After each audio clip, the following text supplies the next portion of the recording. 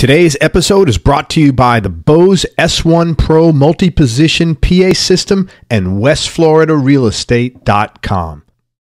Hey everybody, this is Craig Garber. Welcome to Everyone Loves Guitar. Man, we got a really interesting, really cool guest today with Tony Phillips. He's a very successful mixing engineer, originally from Texas, as you'll hear him talking in a minute. No, I'm just kidding. He's from England. Quick few messages. Number one, shout out to Doug Bossy. Your wing here at the Everyone Loves Guitar compound is growing. Doug's the friend of mine, a mutual friend of Tony and I, and hooked this up and put it together. And thanks for all your ongoing support, Doug. Number two, go to everyonelovesguitar.com/subscribe, and you can subscribe to the show on both YouTube and wherever you subscribe to podcasts. And lastly, Carlos Santana, Joe Walsh. I'm really excited, looking forward to having those guys on the show. If somebody listening can connect us, that would be very cool. All right, let's talk about Tony Phillips. Born in East London, Tony spent most of his youth playing in a variety of rock bands, ultimately becoming the lead vocalist, bass player, and principal songwriter for A&M recording artist Horizontal Brian, which is the coolest. It's like it seems something very intellectual about that title and cool at the same time. Around that time, Tony, together with the band's manager, turned their rehearsal room into a demo studio, and that became the go-to studio for all the local indie bands in the area. During his role there as engineer, Tony recorded people like The Damned, Robin Trower, Nik Kershaw, Captain Sensible, and then that led him to a position as the house engineer at Pete Townshend's famous Eel Pie studio in London. While working at Eel Pie, Tony had the opportunity to work with some of the biggest acts of the day, and he wound up engineering for groups like The Clash, Depeche Mode, Duran Duran, and the Sisters of Mercy, which ultimately allowed him to mix his first hit record, which was a-ha's Take On Me, quickly followed by Naked Eye's Always Something There to Remind Me. Great, great songs of that era, man. Eventually, he began working with legendary producer Trevor Horn on such high-profile projects as Seal, The Pet Shop Boys, and Frankie Goes to Hollywood. Were you involved with Relax?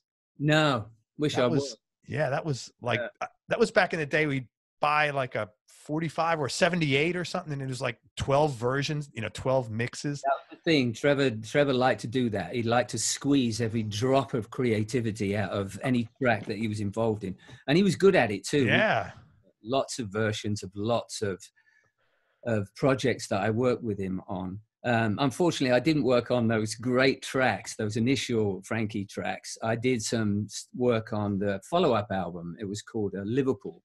Very cool, man. It didn't grab everybody like Relax and Two Tribes and all that. That's almost impossible to do. I mean, with rare exception, that's more common, I think. No. Yeah, I'd agree. I mean, a lot of I don't want to say this in a derogatory way, but a lot of the input from the artist when on a Trevor Horn production is kind of plays second fiddle to Trevor's production, Sure. Not in every case, obviously, but there's a lot of artists he worked with whereby the production is so big and so attractive to your ear that the artist is kind of, oh, who is this now? Who is this singing? He really doesn't. Oh, he's lost in the traction, And that's always that's the tough battle. I hear it from artists. That's the tough thing. They don't let me do my thing. And other times I say, well, I go by what the producer says because I know it's a tough balance to walk. I don't know if there's any right. It really is. But Trevor had his own way of making records, and a lot of the artists were happy to let him have free reign and I think that's true for Frankie. I mean, I wasn't there at the onset of that session, but I think that's true to say that they had some fairly thin ideas for songs, and it was Trevor that came in and fleshed them out and turned them into what great records they became. I've had some guys on, really successful studio musicians from Nashville, and I remember asking one of them, a guy named Jerry McPherson, who you might even know him or know his name, but I said, what's the toughest thing about your job? And he said, song triage. And I said, what do you mean by that? So like a triage nurse is the nurse when you go to the emergency room. She determines who gets taken care of first and helps with the recovery. It's like her point. So what he said by song triage, I said, what do you mean by that? He goes, well, when a song comes in and it's dead on the gurney, and it's our job as session musicians to basically make chicken salad out of chicken shit. You know, so which is kind of like what you're talking about, what Trevor did. True enough. Yeah. And that recipe, it doesn't guarantee success, of course. You know, nothing can beat a great song with great production. Yeah. When the song isn't so great, production can at least bring it halfway to entertaining. You know. Yeah, for sure, man. Okay, so Frankie Goes to Hollywood. Word was spreading fast after that, and Tony was then invited to LA to work on Joni Mitchell's Night Ride Home album, and that led to a partnership with Joni's then producer Larry Klein, and they got a Grammy nomination for Best Engineered Album for David Baerwald's Bedtime Stories. That's from David and David, of course, for the people. Correct. Another partnership that kept Tony here in the States was with three-time Grammy-winning writer-producer Jim Steinman, who was mixing Celine Dion's platinum-selling and Grammy-winning album, Falling Into You. After continued success in the world of mixing, he received a call from acclaimed movie director Baz Luhrmann, and he was asked to remix a track from the Moulin Rouge soundtrack album performed by Nicole Kidman. That remix became a #1 hit in the UK, which then opened a door into movies and TV, which he's continued to work on. He's also continued to mix for artists such as The Pretenders, the B-52s, and Robbie Williams. He then saw success from writing music for TV shows such as Extreme Makeover Home Edition, which was on a long time, Deal or No Deal, Undercover Boss. That's a really emotional show. That's really cool. You know, there's some pretty tender stories there, man. Yeah. It's, you know, it's a challenge sometimes to, you know, capture what you're seeing on screen. Yeah, so you have to watch that and then write the underscore to that. On a show like that, yeah. Mostly what I do, and the people I work with, Doug Bossy being the principal partner in crime with the TV music stuff. With I Spy Music, check them out. Indeed. Well, that's Doug's company, and he kind of steers the ship there. And I write with him for these shows we get. Primarily, our music is really just wallpaper. And it's there to fill in the holes between the bland dialogue in most cases. You know, I mean, it's hard enough, at least from my perspective, to watch those kinds of shows. If you take the music out, it's even worse, you know. Yeah. Our function is to provide music that fills the gaps, you know. You don't listen to the music, it's not meant to be listened to. It's just there as a kind of backdrop, you know. But on shows like Undercover Boss and Extreme Makeover, you can really make the music portray the right emotion for whatever is required. And it's quite tricky. After you do a few hundred shows, you know, you start to get the hang of it. And I'm certainly no John Williams, but you do tend to find some tricks that tend to work in those moments, you know, tear-jerky moments, needs a certain kind of, usually a piano cue or something of that nature. But it's interesting stuff.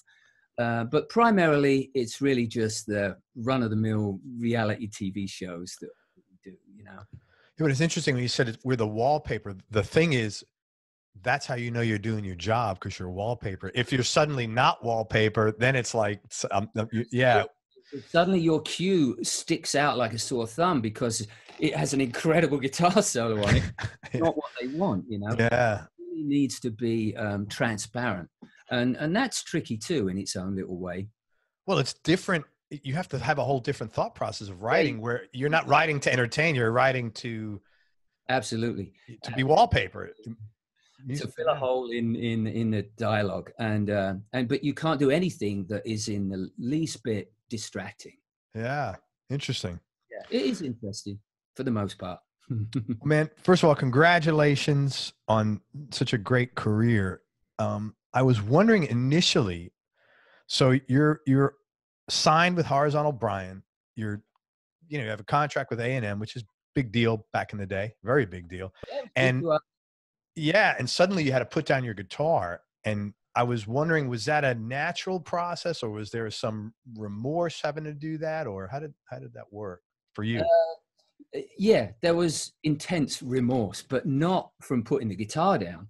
I want to talk to you about the Bose S1, which is an amazing speaker for acoustic guitar gigs that I recently got to test drive. The S1 has two separate channels. It's got one for guitar and one for microphone, and there's a third channel you can use for a looper or for backing tracks that you can access by Bluetooth or through a 1/8 inch input. And the S1 is actually portable and rechargeable for up to 11 hours. So the guitar and mic channels, they have separate independent tone, volume, and reverb controls. And they also have something called a proprietary tone match switch, which EQs, optimizes, and restores the natural sound of your acoustic guitar, which, as you know, is typically your biggest problem when you're playing acoustic amps. I tested the S1 speaker, and it's very responsive to pickups, and the tone, volume, and reverb controls genuinely work great. You can position the S1 four different ways. You can tilt it back to broadcast out to an audience, or you can put it horizontally, vertically, or on a stand. The S1 also has a proprietary Bose accelerometer, which automatically adjusts the EQ and optimizes the sound based on whichever one of these four positions you're using. So effectively, you have an acoustic guitar amp, a PA, and a killer Bluetooth speaker all in one. So the bottom line is, if you're an acoustic player, there's absolutely nothing out there that sounds this good and this big, that's portable and battery powered. And the S1 also happens to be the best Bluetooth speaker Bose makes, which says a lot. I used it myself for a party we had here one night, and it was absolutely amazing. All my kids were freaking out. It's like having a full stereo system out on your patio. You can easily use this for DJing, tailgating, or whatever you want. Before this,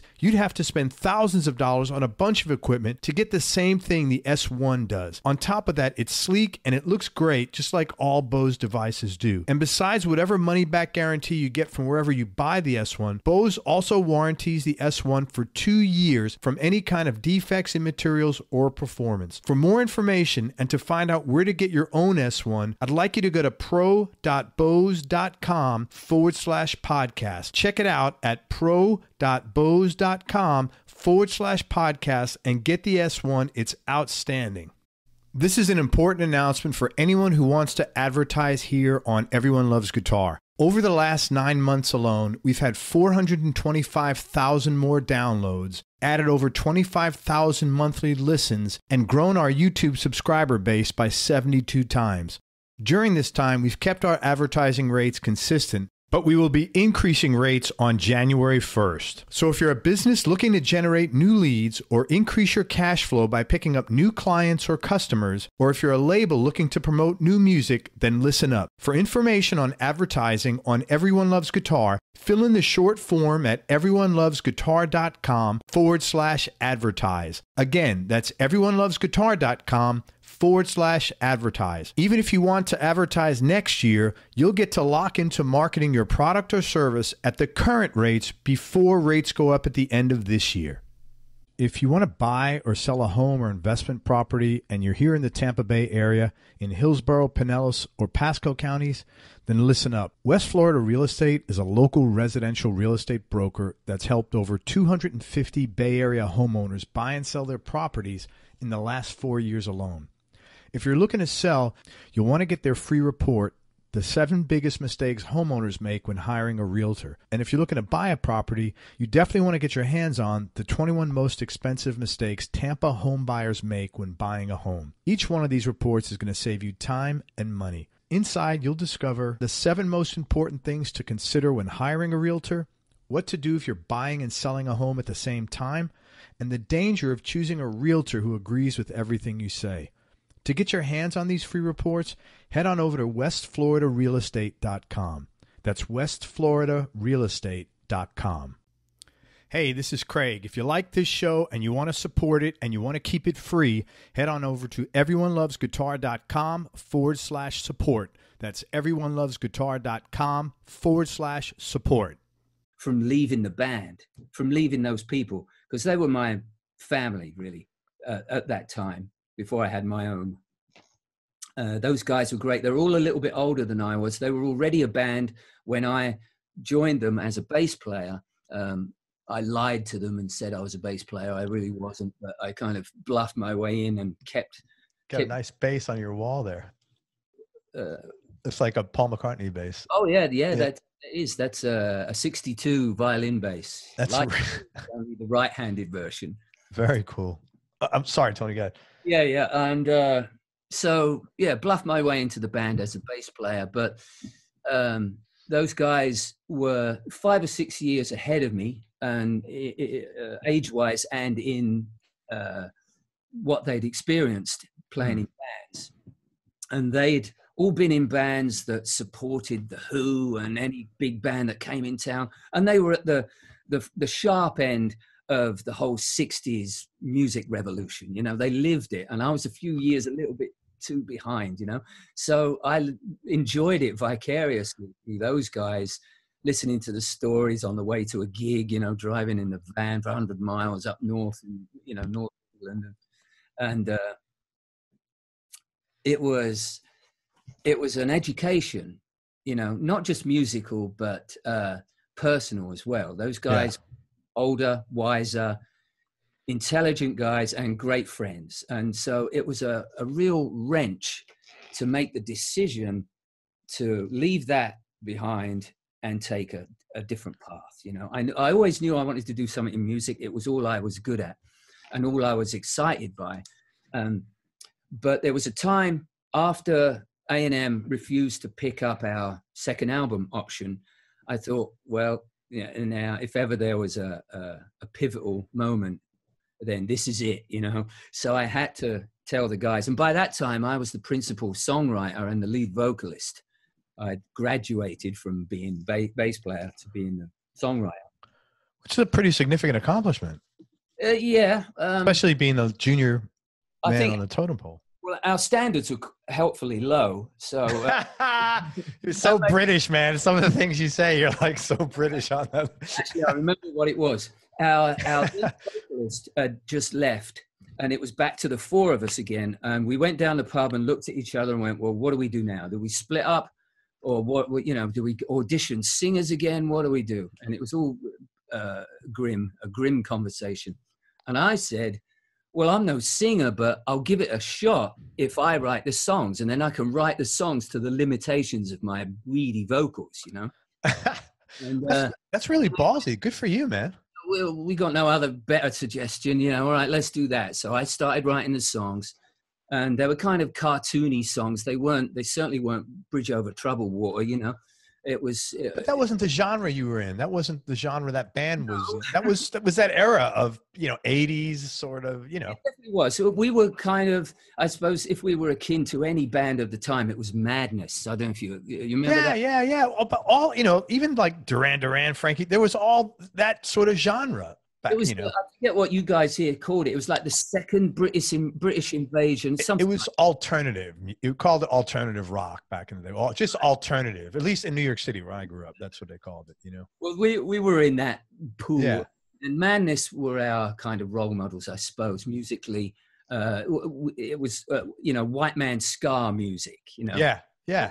Ska, but pretend plastic ska. But we were in that kind of bag, and so, where was I? I can't you told him that you'll write the music. You'll sing as long as you could write the songs. Those kind of songs I felt comfortable writing. So we built up you know, enough songs to go out and gig them, you know, and so that made it doubly hard when it came to the point of deciding that's not for me and I want to go and be a sound engineer, because I knew I'd miss those guys. Yeah. Not so much. Leaving the guitar wasn't difficult at all because I never really felt like I was a good musician. I knew I wasn't a good musician, but we had fun, you know, as a band, we had great fun. And I think it's fair to say that all the guys felt the same about themselves, you know. We were good enough to be in a band. We managed to snag a record deal, and that was a bonus. None of us expecting that. But, you know, we weren't going to be up there with the Eric Claptons, you know. So leaving the guitar behind wasn't difficult. I felt much more, I had much more aptitude for sound than I did producing it. I had much more skill in recording it than playing it, you know. So a few questions about that. First of all, that was a pretty, I think to come to that conclusion, you know, you had to give it some thought was that like, did you sit down with your parents or like somebody to give you, or you just thought it through yourself? No, I'd already got the job at Townshend studio by then. So that was kind of it, really. I thought, Okay. Yeah. I did this great job. Yeah. One of my musical heroes. Sure. Of course, I couldn't tell him that. He's my boss, you know. Right. And but it was still a wrench, though. It was still hard to tell the band that I'm going to take another path. I get that, man. And that's a very common thing, a very tough thing that a lot of musicians struggle with, man. Yeah. But it was a good problem to have, I suppose, you know.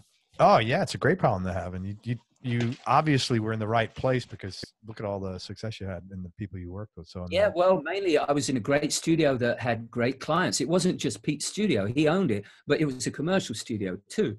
So we had a lot of great people come in and use it. That at first, you know, I was the T-boy and the sandwich getter. Yeah. And so at first my job was to sit at the back, shut up and watch, you know, and if anybody needed anything, I would go and get it. Yeah. Start. And I'm sure if people are getting jobs in studios now, they'll start that. Same exact thing. And, but you have to learn not to voice your opinion because nobody's interested, you know? Yeah. And you learn from other people's mistakes and other people's successes, you know, and you make notes, and it was a great schooling being in that studio. I would imagine a lot of clients walked in that door because of the success Pete had as a musician. Yeah. In fact, that was the first place I met Trevor Horn. Ah, okay. Become his engineer through that encounter. That was later on through another set of circumstances, but he booked the studio one day, and, you know, I was in awe of him because of the great work he'd done up to that point. And he was a Who fan, as most people were that came into the studio. Kind of hard not to be, yeah. The great Trevor Horn waltzed into the studio on day one, you know, and he was who he was, you know, and deserved all the accolades he got. But he was at the time, he was very in control, and you spoke when you're spoken to with Trevor, and he's highly revered, right? So he's the great Trevor Horn in the studio. And then Pete stuck his head in the door to say hello to the client, you know, and Trevor turned into this little Who fan, you know. That's and funny. he was stammering, and he was telling Pete how yeah, I used to be in a band, and we supported the Who in Newcastle City Hall, and he turned into what I was. Funny to Pete, you know, this Who fan. So it's quite funny to see that. But you're right. Just about everybody that came through the doors were, when Pete walked in, you know, they would turn into fawning Who fans. It's funny, man. I'm not a guy that gets starstruck, but there's a band in Sweden called The Quill, one of my favorite bands. Their guitar player, Christian Carlson, great player. And he had another project going, and he came back on the show, and I wanted to help support it, promote it. And he was so kind. He sent me I get a box one day, and it has like 2 records, 2 T-shirts, and picks. And I swear, man, I was like a little boy opening that thing. You know, it was, so I understand that, man. It's really, it's a funny thing like that, you know, really weird. We immediately go back to, you know, being that kid who went downtown and bought the record, and now you're face to face with the guy, you know. Yeah. It does something to you. I'm not proud, but it does something to you, and it's kind of semi-embarrassing the way you find yourself behaving in that situation. But I think everybody's, they're cool with it. I think they get it. Like, I'm sure, you know, when the first time Pete met Gilmour, maybe, or some, you know, he might have had, or Muddy Waters or whoever, you know. Yeah, exactly. They've all got their heroes, you know. Yeah. Heroes, and, you know, we all turn to jelly in the right situation, you know. Yeah, for sure. Did you just like how did you learn the craft of mixing?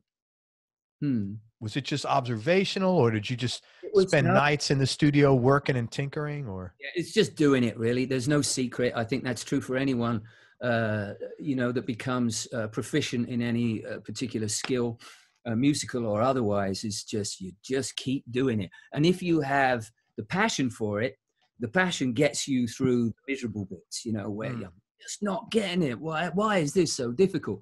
You know, your love of what it is and gets you through those sticky moments.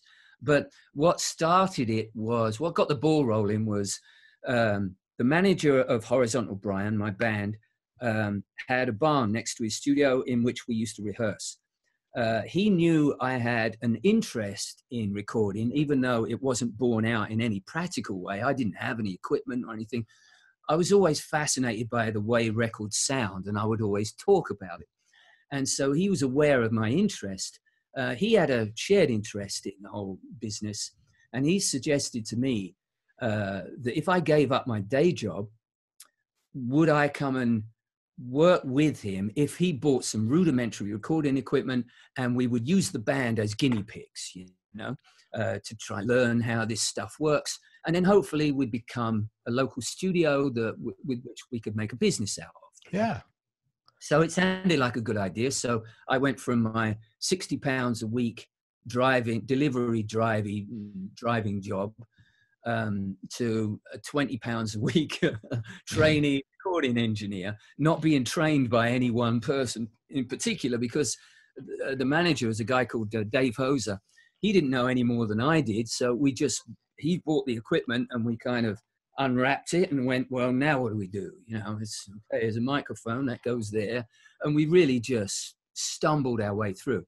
But surprisingly, that's really cool though, man. I mean, that you had that, I mean, there's no pressure. I mean, I'm sure you're motivated enough where you created your own pressure and sort of time frame, but that's really free. It was brilliant. It was the best thing. I've got Dave to thank for my career, you know. Are you still in touch with him? Via email, very rarely. Sadly, no, really, not as much as I should be. It's hard for me to get back to England. Work doesn't allow those trips back as much as I would like. But I need to see the guy because I owe him big, you know. Yeah, well, so yeah, that's pretty cool, I think. Yeah, and so we just kind of stumbled through, and but we surprisingly enough to both of us, within a year, maybe a little longer, we had a commercial studio. I mean, it was still just a barn with, you know, bits of wood nailed up to hold this and that and Hessian on the walls. It was all makeshift, but it was the only studio in town. So all the other local bands kind of flocked to us, really. It was the only choice they had. And in those days, people didn't have any option of recording at home like they do now. Sure. They had to go to somewhere that at least had a multi-track tape recorder and a couple of mics, you know. So that was us, and we did pretty well. And we graduated from doing the local stuff to putting adverts in the national music newspaper called Melody Maker. Yeah. We advertised in there, and we got some artists from further afield, and it did all right until, you know, we got struck by lightning. Oh, literally? Well, there's the barn started. Yeah, we had this huge copper rod outside that was, you know, deep into the ground to help the earthing, the grounding, because we were getting like right on the countryside, so the grounding wasn't that great, and we used to get a lot of amp buzz. So we stuck this copper pipe in the ground and wired everything to it, and it reduced the buzz considerably. But of course, it was a lightning rod, and we got struck by lightning. The whole crap! And it dissipated anyway after a certain point. So I knew by then that I was in love with the job, and, you know, hitchhiked to London on the back of that, and used that as an opportunity to knock on every studio door I could find. Got a job? Have you got a job? Have you got a job? And met with, you know, slammed door after slammed door, and then finally ended up the last one of the day. Got any jobs? By then, you know, the enthusiasm had gone. You got any jobs? Yeah. And this one last studio, it's called Denmark Street Studios, which is a famous street where all the guitar shops used to be. Yep. Yeah. That street is in a basement. It's a pretty dingy studio, but at least they answered with a yes. You know, yeah, we got a session tomorrow. Can you do it? And it was considerably up a few rungs from the demo studio we had. Yeah. Back home, but I blundered my way through, made a ton of mistakes and everything, but got through it, and, you know, took off from there. That's, man, what a great story. Yeah. How did, were you living at home then, or were you, when you left your 60-pound job and started working in the barn, were you living at home?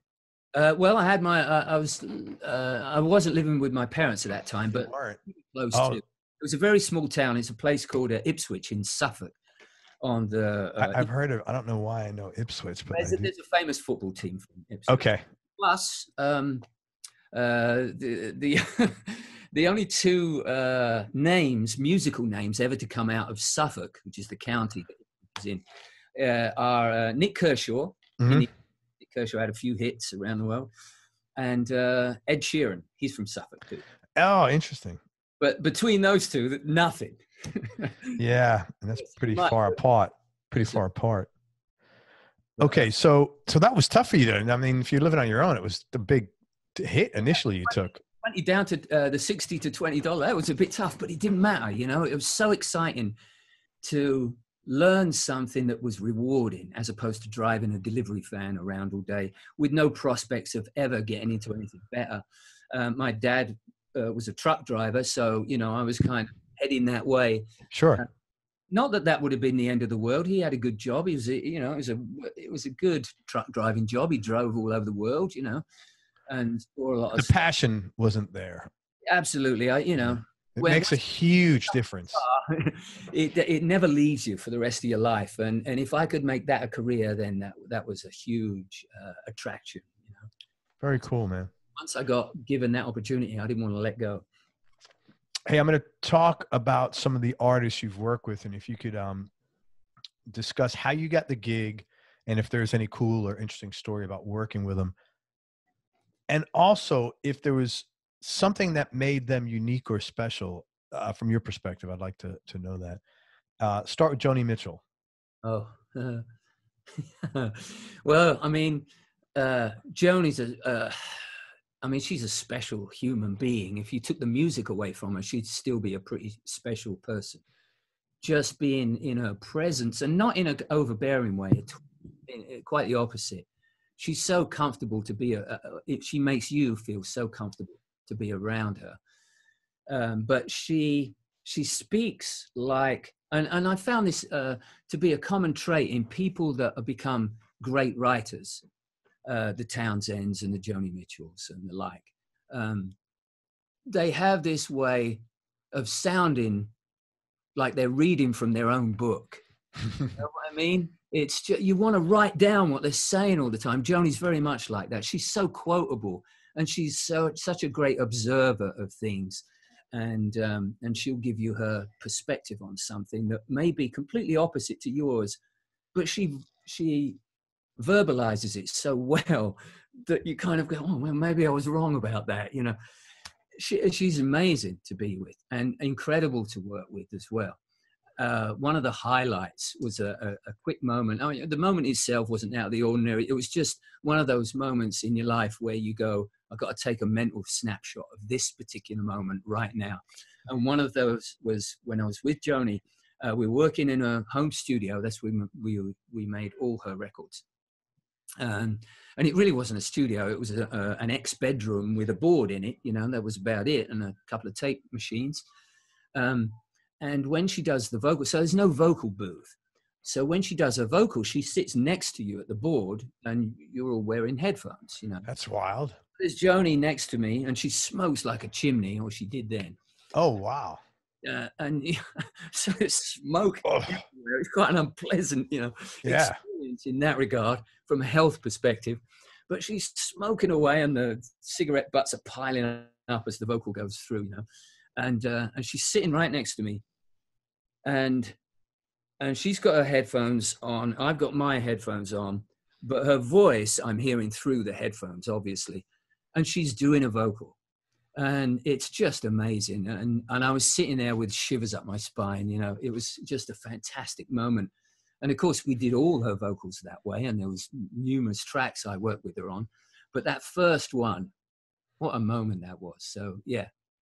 How did you get connected with her? They brought you to LA specifically. Yeah, well, I'd love to be able to say, well, she heard my work and she thought it was. Get that guy on the phone right now. guy, you know. Yeah. Fortunately, it was a little less romantic. My manager at the time, I was back in England, and my manager was the wife of an engineer, superb, not Sue, his name wasn't Sue. Your manager was the wife of another engineer. Yes, his name Mike Shipley. Okay. Great engineer, great producer. And at the time, he was working on a Def Leppard record, I believe. I mean, he's got a ton of credits to his name. He's done some fantastic work. And he was Joni's engineer prior to me coming over. But he was stuck on some, I think it was a Cars gig maybe, or a Def Leppard gig that was going on and on and on, and couldn't get back to commit to Joni's record. So his imagine that. I mean, interrupt you, but imagine that, the difference where the labels are like, hey, no, man, we need to sink more money into this. We need more time, compared to how it is today. It's just like it. Yeah. You know, they used to pay for your food in the studio. Yeah. No, it's mind blowing. In fact, I had Phil Collin on the show from Def Leppard, and one of the things he talked about is, and I don't know what brought this up. We were talking, and he said or maybe it was in his book, and I talked to him about it. They were getting conscious of all these bills running up in the studio when they started to realize, hey, this isn't free money. We got to pay this shit back. And they did like an audit, and it was like $20,000 on coffee or shit, you know, stuff like that. And they put it fashion, you know. Yeah. You could almost see in the artists really that they liked that aspect to a degree. They liked the, you know, bring more food aspect of, you know, the Roman Empire thing, or I don't know. But it played into some fantasy, you know, we're in this big studio and we can get what we want. Let's rent one of those things, you know. Then you could kind of see the indulgence and them enjoying it. But then on the second album, it would be completely different, because then by then they would have got the bill for the indulgence of the first album. Yeah. Different attitude. Interesting. But it was a common occurrence. But sorry, so you're saying that so Mike Mike with Joni, and so his wife Lynn, my manager, said, I've got an engineer who would love to come out and work with Joni. And fortunately, her husband and producer at the time was Larry Klein, and he and I got on really well, and we got off to a flying start.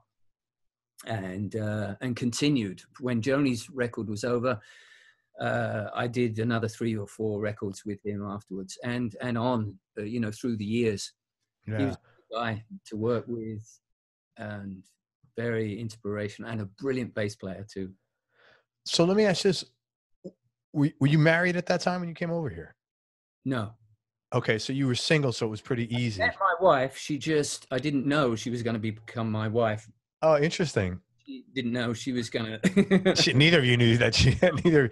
So did she come out with you, or? No, we'd connected. In fact, my wife is a singer. Oh, cool. I got given her band to produce. This is back in England. This is just before I came out to do Joni's record. And so we met during the course of working on her record, and then stayed in touch while I was out here doing Joni's record. And then I thought I would be going back to England once Joni's record was through, but Larry and I hooked up, and then one gig turned into another gig, and I ended up with you know, a phone number and a social security card. So you know, by then I was living here without any great intention. It just happened that way. And my wife and I kept in touch, and so she came out for a couple of visits, and then on the third visit she never went back, and we got married. That's cool. And that was how many years ago? Loads. 21. That's nice, man. Congratulations. So were you excited about coming here? Or, because it's a big move, man. It's fucking huge. Yeah, I didn't know I was going to move here, though. I thought it was a one-off gig. And, you know, of course, as everybody does, you have some self-doubt there. And I'm thinking, Joni Mitchell, what? And I knew I'd only got the gig because of my manager's relationship with Mike, you know. So I'm thinking, I'm going to get out there and they're going to find out that I'm just a beginner, you know, and I'm going to get kicked back. And I'll be, you know, back on that plane on day 2. Right. you know, to my surprise, it continued. So it was never a conscious move to come out here. No, but once you decided to stay, was it like, was that a Weird. difficult decision? No, because it was like a utopia. Doing this job out here. Yeah, okay. The marriage between the way the city is and doing this kind of job, or any job in the entertainment industry, I'm guessing. Yeah. Thing. It's just so geared up to do this kind of work. Back in England at the time, I'm sure it's different now. You know, we're talking about 25 years on now or whatever. And I'm sure London has kind of pulled its socks up a bit, but at the time it was really difficult to get food or drink after 9 o'clock in the evening in London. This is London even. Really? Pubs would shut. Everything was shut. So you come out of the studio at midnight and the only choice of food you had was the burger stall at the end of the road, you know? Wow. It's grim. And not just that, but, you know, trying to get your laundry done is like, well, we only open on Thursday afternoon. You know what I mean? A slight exaggeration, but you know what I'm saying. Yeah, but it's not convenient. I get it. Yeah. It's a challenge, especially when you have a job that takes up so many hours in the day. It was difficult to keep, you know, all the domestic plates spinning. Sure. So when I came out here, and I remember the moment, they put me in a hotel in Hollywood, but Joni's studio was in her house in Bel Air. So they gave me a rental car, and it was this little Volkswagen convertible thing. And I which you must have loved. We don't have convertibles in England. It's fucking freezing there. Yeah. Well, I'm roofed down. Yeah. And I'm driving down Sunset, you know, on the way to Bel Air, and I'm thinking, was it hard driving? All right. No, because, you know, in England, we drive on the other side of the road, but the rest of Europe doesn't. Okay, so you had driven France or Germany, which, you know, my band used to play in Germany in particular a lot, and we'd all take turns in driving the van. So you get used to the swapping over. Dude, because I drove over in England, and I was like, I gave the wheel to my wife. Not long after, I'm like, this is going to be death trap. Especially for Americans, because they roundabouts. Roundabout. At least from other parts of Europe are familiar with that concept, but Americans tend to struggle. Yeah. Things where you have to turn the steering wheel, you know, you guys tend to go either straight or left or right. Well, and you don't know who goes. Is it your turn? Do you wait? Do you wave? I mean, like it's paranoia because everybody's zipping around you. That's what was my dilemma. I was like, holy shit. You know, the rules are, if you follow the rules, it's not so bad. The worst one is the Arc de Triomphe in Paris. I took my car I had a gig in Paris once, and I took my car thinking it would be fun. And I was waiting at that thing, trying to wait for a gap in traffic for like 2.5 days, you know. And then at the point you just get fed up with waiting, and you just shut your eyes and you go, all right. Wow. Live out into the chaos, you know, and hope you survive. That's a handful. That is. Yeah, man. And okay, so so you're driving in the convertible. Yeah, and just the experience of those few miles, I kind of, you know, it was a kind of an awakening. It's like, this is good. This is a good place. And then after the studio session had finished, and I discovered a place in the valley called the Casa Vega. And it became a kind of hotbed of studio workers and the like, you know, that it would stay open until 2 a.m., serve food, drink. It was great. So you finish the session, 1 o'clock in the morning, you go to the Casa Vega, and there'd be other industry people there, and it was a great thing. And it was the only place, you know, just the city in general is more geared up in that way. I'm surprised. I thought London would have been more progressive. That's really weird. Not in those days. It was a chore. Yeah, I would expect Dunstable, where my wife grew up, to pull up the streets at 8 o'clock, but not London, man. That's odd. David Gilmour, he's like my all-time. Well, that was, I didn't really work with Dave Gilmour per se. This is the problem with biographies that are written by other people. You check them, but you're not really checking them. And there's a few kind of hiccups in there. I'll have to clarify. Oh, yeah, that's fine. But I worked with Gilmour because I was working with Pete Townshend on an album of his called White City. Mm-hmm. And and he'd invited Gilmour over to play on a track. Oh, wow. And so that was fun for me, being, you know, a fan of each of theirs. Gilmour turned up, and Pete played him the part that he wanted him to play. And so Dave went out into the studio, and Pete was communicating through the talkback system. And and Dave was kind of emulating what Pete had shown him. And Pete said, no, you're a note short. You're missing a note there. Dave goes, no, I don't think so. It was fine. And he goes, no, you're definitely missing a note. Put the, add the F sharp after the second beat. So Dave's trying to do this. And he goes, yeah, I need an extra finger. I can't play this. It's too difficult. So Pete said to me, Tony, get in the studio and be Dave's extra finger. So holy shit, not too intimidating. This is on film somewhere, because Pete used to film everything in those days. Is that on YouTube by any chance? No, I don't think Pete would put that on YouTube. Yeah, I don't think so either. And it's probably in the extensive archives of Eel Pie Studios. You know, there's rooms and rooms of tapes and videos and stuff.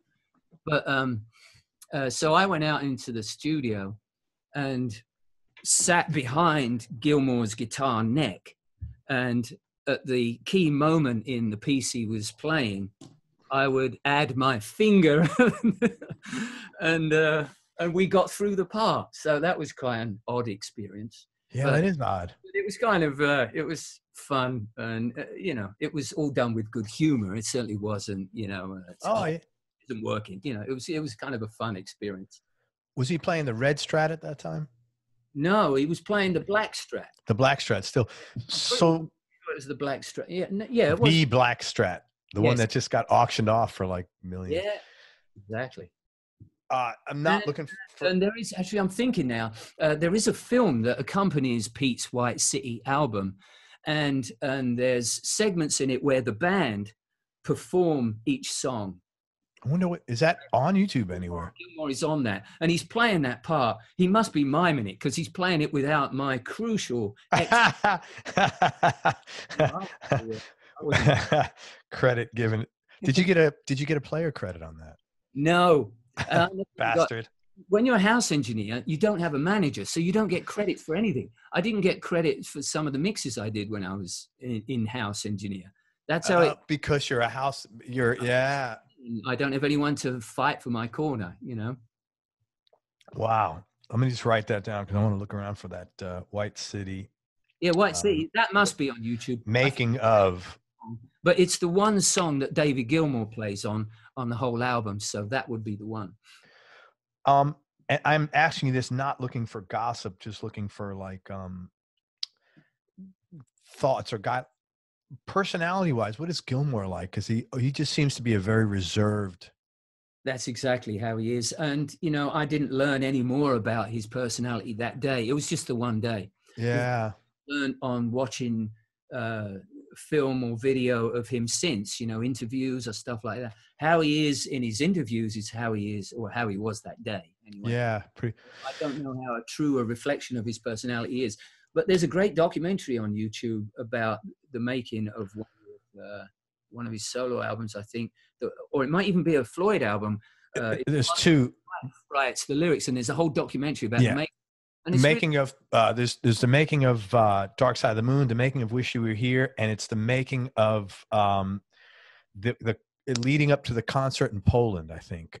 Oh, okay. Yeah, at least that's the one I saw. And his wife was in there, and it's in his studio, and he's breaking. Yeah, it was I've had family is sitting in the garden and they're having a barbecue and stuff, and you get a sense of his personality in that documentary. It was pretty well made, but I didn't really. I wasn't.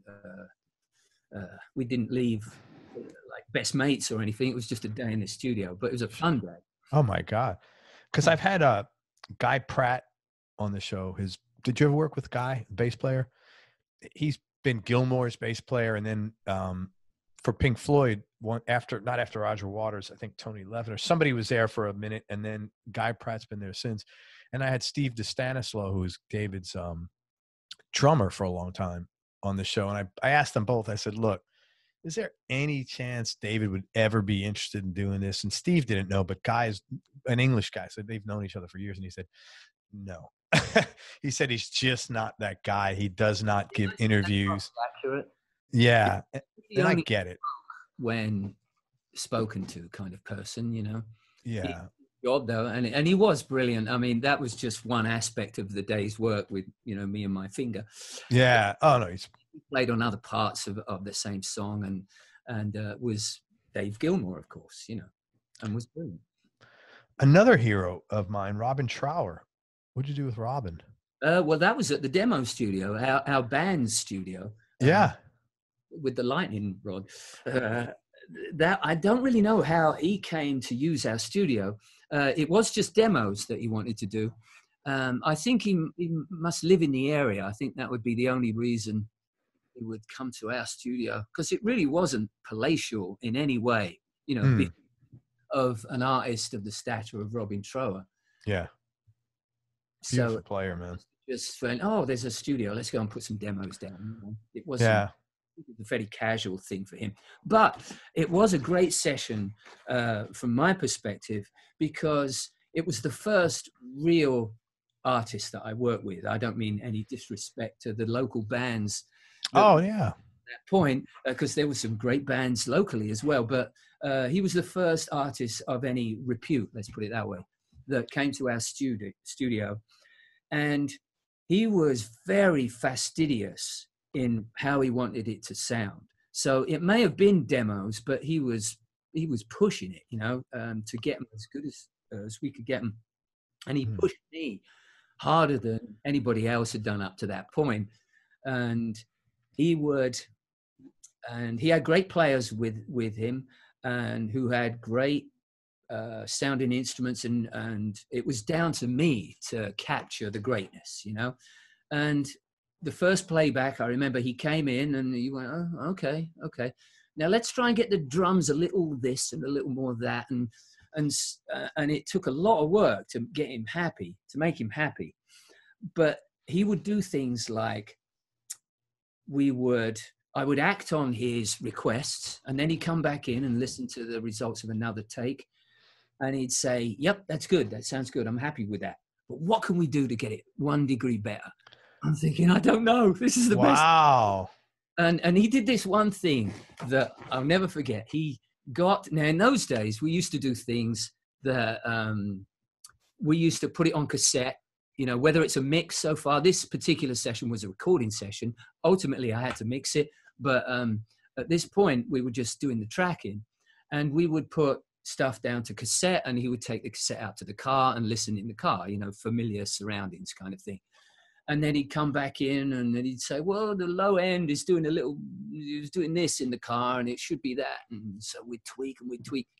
And he brought what we used to call a ghetto blaster. Yeah, box, they call them here. Boombox, right? Yeah. Fairly insulting kind of term.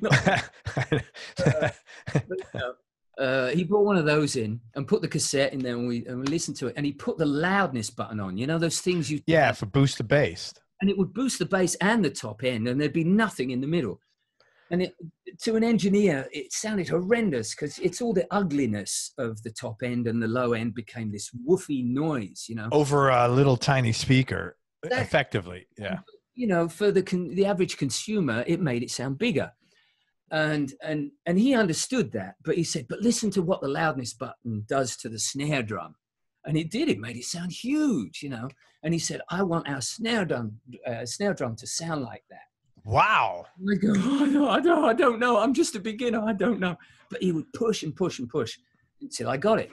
And so I learned a lot from that session, and from that aspect of it, that things can always sound better. That's really cool. Perfect. You know, listen to it from somebody else's ears, and it can be better. And I still stick to that principle now, really. What determines whether it's finished or not is usually things like budget and time. And, you know, I was going to ask you that. How are you with, but it's budget and time. Yeah. Others, in a way, it's kind of good, because it takes the pressure sort of off of you, in a sense. Yeah. Because otherwise you could be working forever on something. You could, in theory, you could keep mixing forever. And I kind of like that about it, because I'm always learning new stuff, you know, and I always get the feeling that I'd like to go back to that album that I've just mixed and try this new thing I've just discovered. Yeah. All again, which is, stupid really, but no, it's your enthusiasm for what you do. It sounds great. Thing of wanting to get better, continue better. And he's kind of set me on that path of what can we do to make it better? Personality wise, I'm assuming he's probably a lot close, like Gilmour, kind of a proper British gentleman, older British gentleman. Well, now older British gentleman. A bit more forthright than Gilmour. Yeah. Still, right? What's that? Still talking about Trower. Robin Trower, yeah. Yeah, he's a bit more, he just says what he thinks, I liked him. He was a good guy to work with. And what'd you do with The Damned and Captain Sensible? Well, that was later on. I think that's something else that got jumbled in the bio. We're in the demo studio, the same studio as local stuff. Captain Sensible answered one of our ads in the Melody Maker and said, I just want to put some songs down. Where are you guys? We went, we're in Suffolk. It's like 100 miles north. And anyway, oh, yeah, all right then. Are there any hotels nearby? No hotels. I'll sleep on the floor then. Yeah, you can sleep on the floor. So he spent a week on the floor of the studio. You're kidding. So Captain Sensible's a singer of The Damned for people. No, he's a guitarist. Oh, I thought he was a songwriter. He's a songwriter, yeah. Yeah, sorry, songwriter and guitar. Stuff. And he wanted to put down some of his own material. Oh, okay. So he was there for a week, slept on the floor, and did some great stuff. Hilarious. Good writer. And it wasn't 2 years later at Ill Pie when The Damned booked some time. So Captain being the guitarist in The Damned, so we kind of reacquainted. That's funny. Did you ever work with the UK Subs? No. Because I have one of their Alvin Gibbs. I don't know if you know him. No. He's coming on the show soon. I'm sort of like I'm getting in that niche now of like hardcore UK original gangster guys, Yeah. Well, The Damned are great because they turned up. We did a song. Oh, I'm trying to think. It was a hit. The song, and this is early in my Ill Pie days when I just graduated to house engineer from sandwich collector. Light bulb changer. Yeah. He used to come in once, right? And he was one of those producers that, Who came in once? I can't really say his name, but okay. He came in. And the first thing he said to me is we had a conservatory on the end of the control room at Ill Pie. And it was beautiful because you could see out into the conservatory. And then from the conservatory, you could see the River Thames because all people. Oh, that's nice, man. Studios are right on the river. He's got a couple of houses and a couple of studios, and they're all on the river. He has an affinity with the water. He likes to be by it, right? So, hang on one second. Let me just tell. A conservatory is basically like, because they don't have those here. Yeah, it's like an extension to the room, but that's all glass. Yeah, glass. Yeah, thanks. What do you call it then? A patio room or something? Yeah, it's like a glass encased patio. Yeah, all right. One of those. He had one. Yeah. On the side of the control room. The control room had a window into it, and so you could see right through the conservatory. Right out to the river. Right down the river. It was beautiful. Lovely studio. And so this producer came in, and so around the inner part of the frame of the conservatory, we had colored light bulbs. That's so cool. It looked kind of pretty and colorful. Yeah.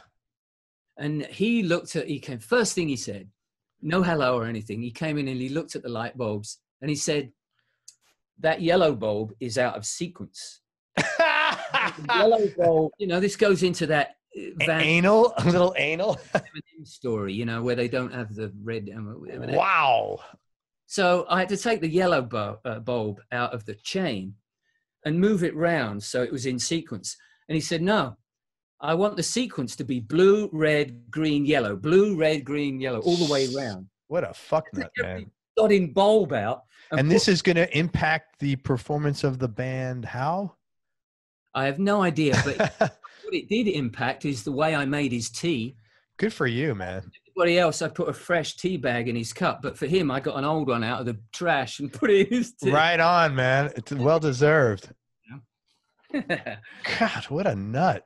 Who has time to do shit like that? It's in the age of lots of drugs in the studio. It made people behave in a very, Yeah. Paranoid / self-obsessed way. You know, there was a lot of that kind of thing. Hence the Eminem stories flying around. Yeah.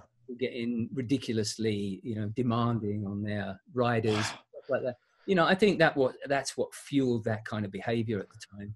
Mostly. Yeah, probably drugs and extreme but narcissism. What I was aiming at there was the Damned. The Damned came. Yeah. The studio, and they turned up in all their finery. I don't know if you remember how they looked. They had like costumes. Very goth attire, you know, long black, Dracula-esque overcoats. And Dave Vanian, the vocalist, was in full regalia with his white D'Artagnan fluffy shirt, you know, the puffy shirt of Seinfeld, you know, the Seinfeld puffy shirt. I know the D'Artagnan. I know what you're talking about. And his long swept back black hair and white face makeup, right? So Oh my God. He was just off a movie set or something. But the whole band were playing their parts, you know, in the goth thing. And we had this little boat that was for use for studio clients, because we were right on the river. Pete bought a police boat, you know, an ex-police boat. And it was a little 5-person motor launch thing. And we learned how to, you know, drive this, whatever you call it, drive, sail, this thing.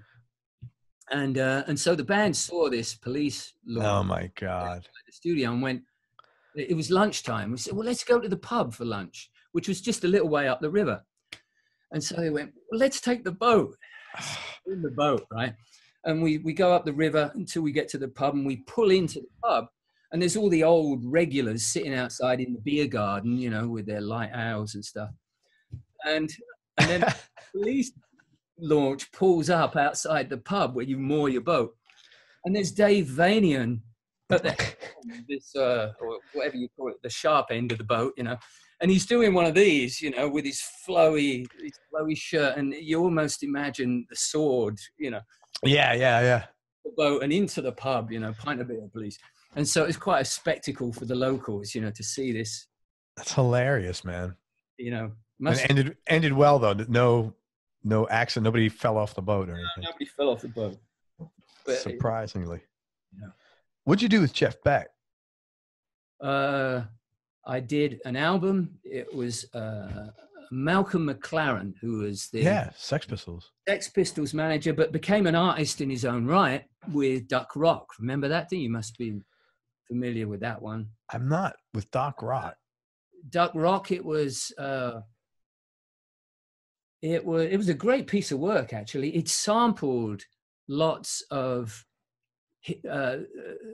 burgeoning hip hop radio DJs, and they'd come up with scratching, the art of scratching. Sure. And he'd sampled a lot of the radio conversations and the scratching samples and used them with a hip hop beat and put this silly white rap over the top. But it was a good record.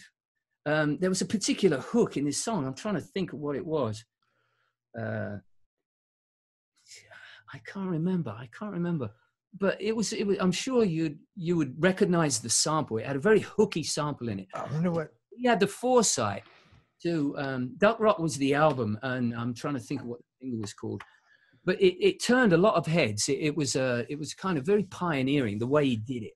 And it was Malcolm McLaren was the artist. Yeah, it was the artist. Interesting. And it brought hip hop to a white audience, basically. I mean, sure. Stating it a little bit, I'm sure there was more influential artists that did that job, but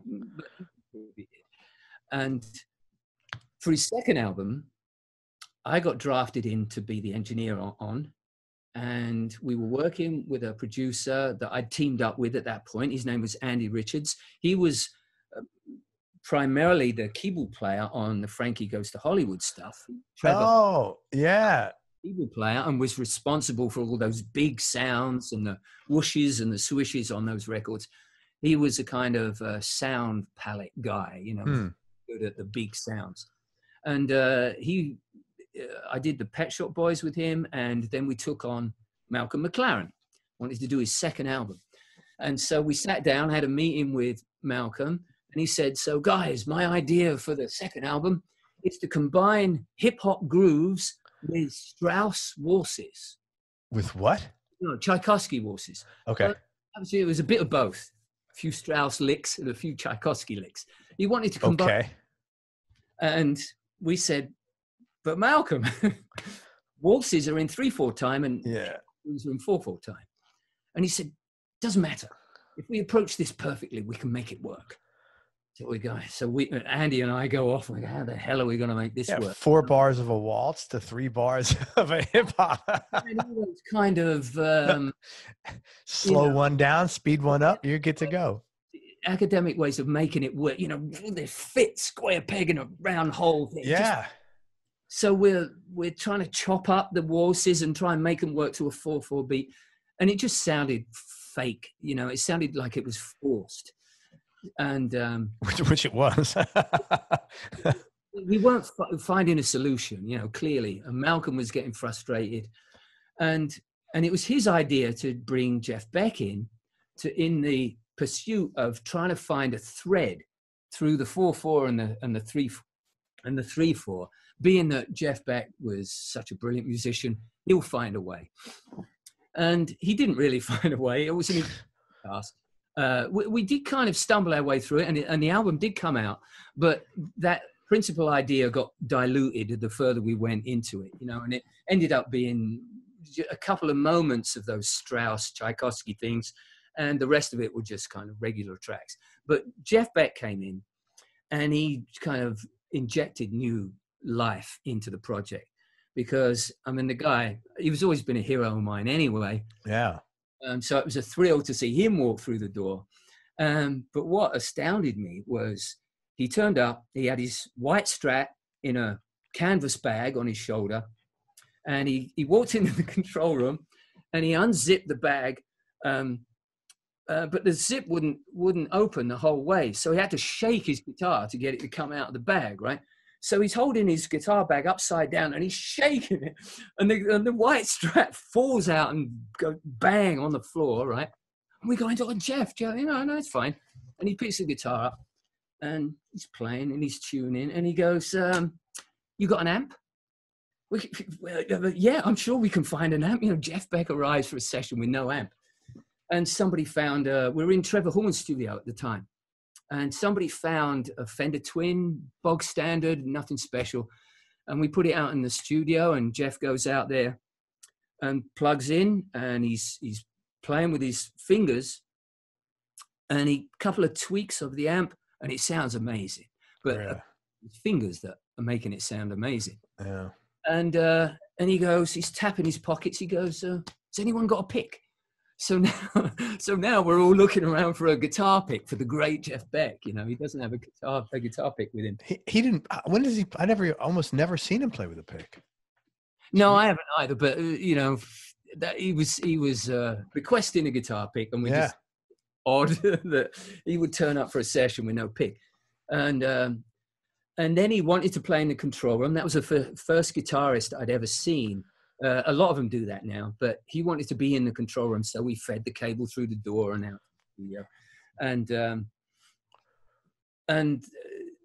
I shoved an SM57, a Short 57, on his guitar amp, and nothing special, but the sound was amazing. It was incredible. Because it was Jeff Beck. And he played the most amazing stuff. I've never been so impressed with a single musician as that day with Jeff Beck. It was mind-blowing what he played. And somebody took a recording, and I wish I still had it.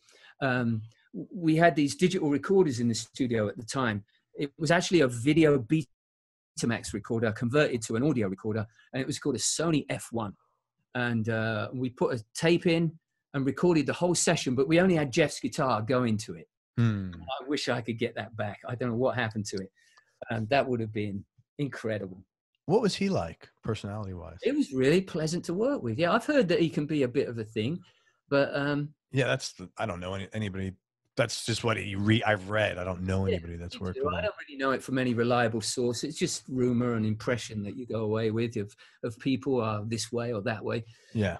But he was great with us. He put up with all the nonsense of what we were trying to get into. Malcolm McLaren's ideas. Yeah, I mean, Jeff, we want you to meld classical 3/4 with hip hop. I'm like, what? Yeah, but the way Malcolm's good at he could probably sell the idea really well, right? And he's good at talking about it, definitely. Yeah. And he speaks in very flowery terms, and it's your job. He makes you feel like, well, it's your job to provide a solution here. It's not you can't. He doesn't want to have any. I'm the wizard, man. You need to come up with the how-to. And that's how he is, and he's very forward thinking, and he's got a great imagination and all those things. So he did have valuable input on this thing, but I'm not sure we found the best solution that we could have. Somebody else might have done it a much better job. But Jeff Beck, it was just fun to have him around and watch him play. It was amazing. What would I can talk to you for stories for hours and hours. What would you say, Tony, the top 3 experiences you've had musically? It doesn't have to be in the studio, whatever that answer is.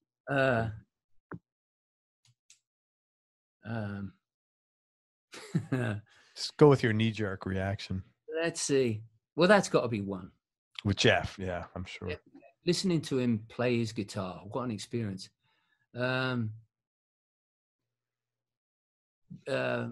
What did you say?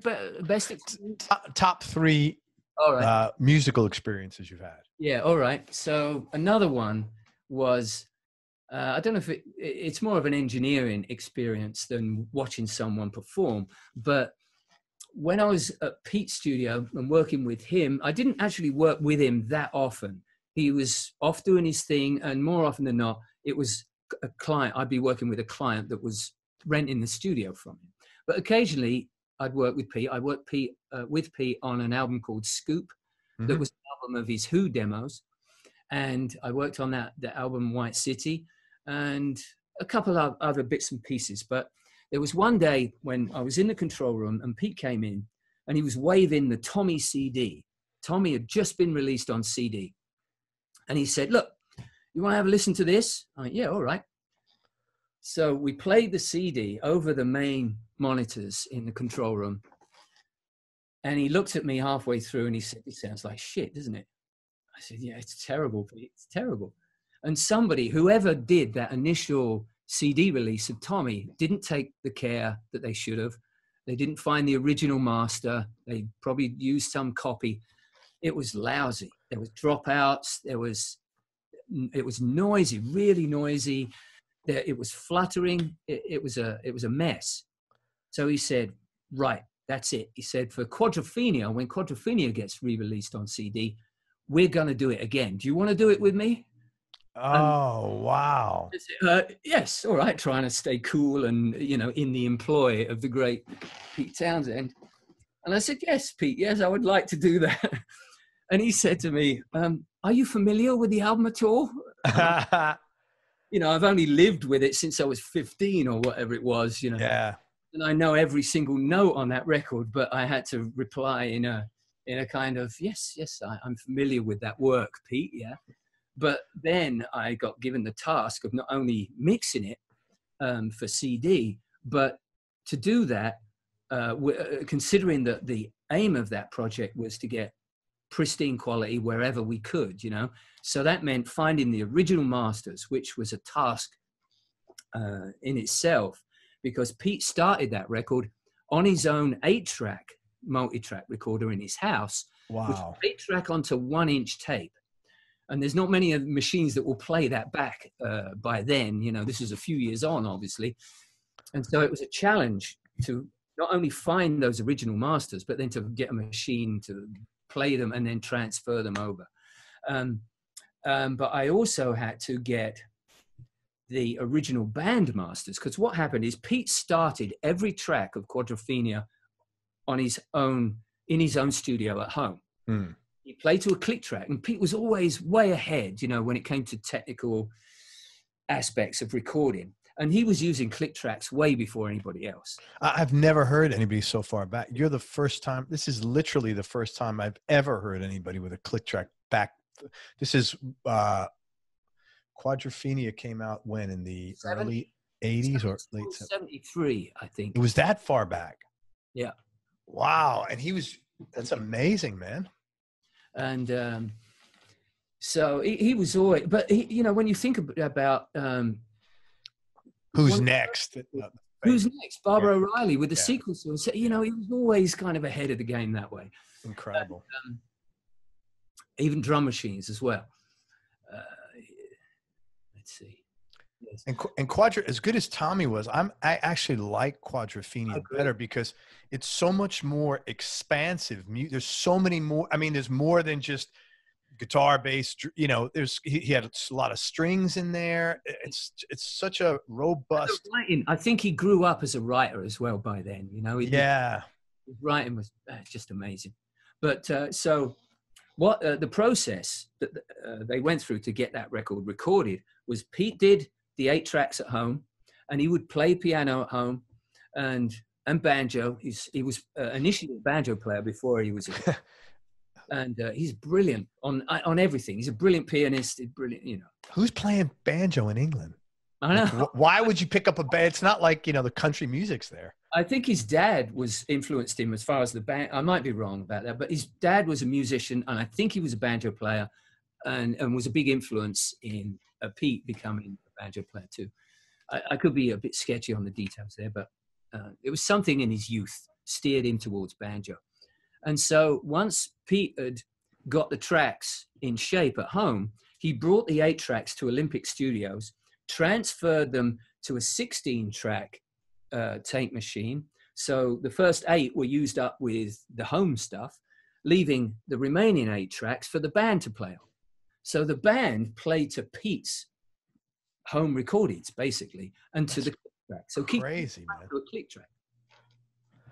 And so I had to track down not only the 8-track originals that Pete did at home, but the Olympic 16-track masters as well.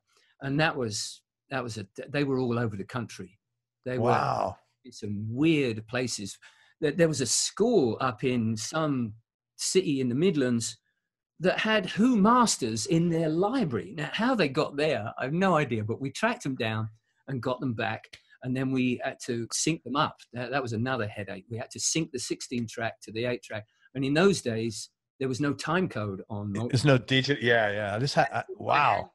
And by very speed manipulation, where, you know, when you hear one tape going slightly out of phase with the other, you know that they were starting to move out of sync. So you have to speed it up with a very speed button and then slow it down again so they would stay in sync, and then record the results.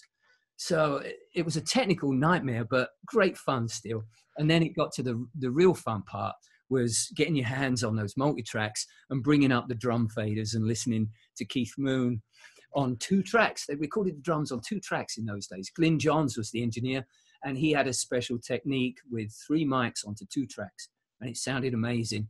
But it was so much fun to listen to the isolated tracks and then mix it. Great fun to mix it, of course. But the Keith Moon stuff was great to listen to it. And he would wander from the clicks, something terrible. Really? Musical way that it didn't matter. It was Keith Moon, you know. And he's such a phenomenal drummer. And it was a huge part of the way that band sounded, was the way he'd attack those drums. And when you listen to the drum tracks on their own, every time he'd launch into a drum fill, which was most of the time, yeah, he did. You could hear him go, which you don't hear on the record. Well, actually, now I can hear it on the records because I know, you know, what to listen. Really? Because so he would just be making like noises. Yeah, it's grunt, you know, as he. How do you get rid of that? You don't really. You can hear it on the record, but you wouldn't really notice it unless you knew it was there, you know. So it's because there's so much other things on top of it that it's buried. Yeah. You know, those drums of his were pretty bloody loud. Yeah. You know, your ear goes to the drums, not the grunt, you know. Interesting. So you are the guy that remixed Quadrophenia for CD. That's where my claim starts to lose cred. Why? because it came out, my understanding, I never really got a copy, which is so often the way, you know, it's hard to get a copy of your work sometimes. But it came out, Polydor was the Who's label, and they wanted to test the market for a remixed version of Quadrophenia in Germany first. And as far as I know, that's the only place it was released. My version of it was only released in Polydor, Germany. So now maybe it made its way to some future release of Quadrophenia. I don't know.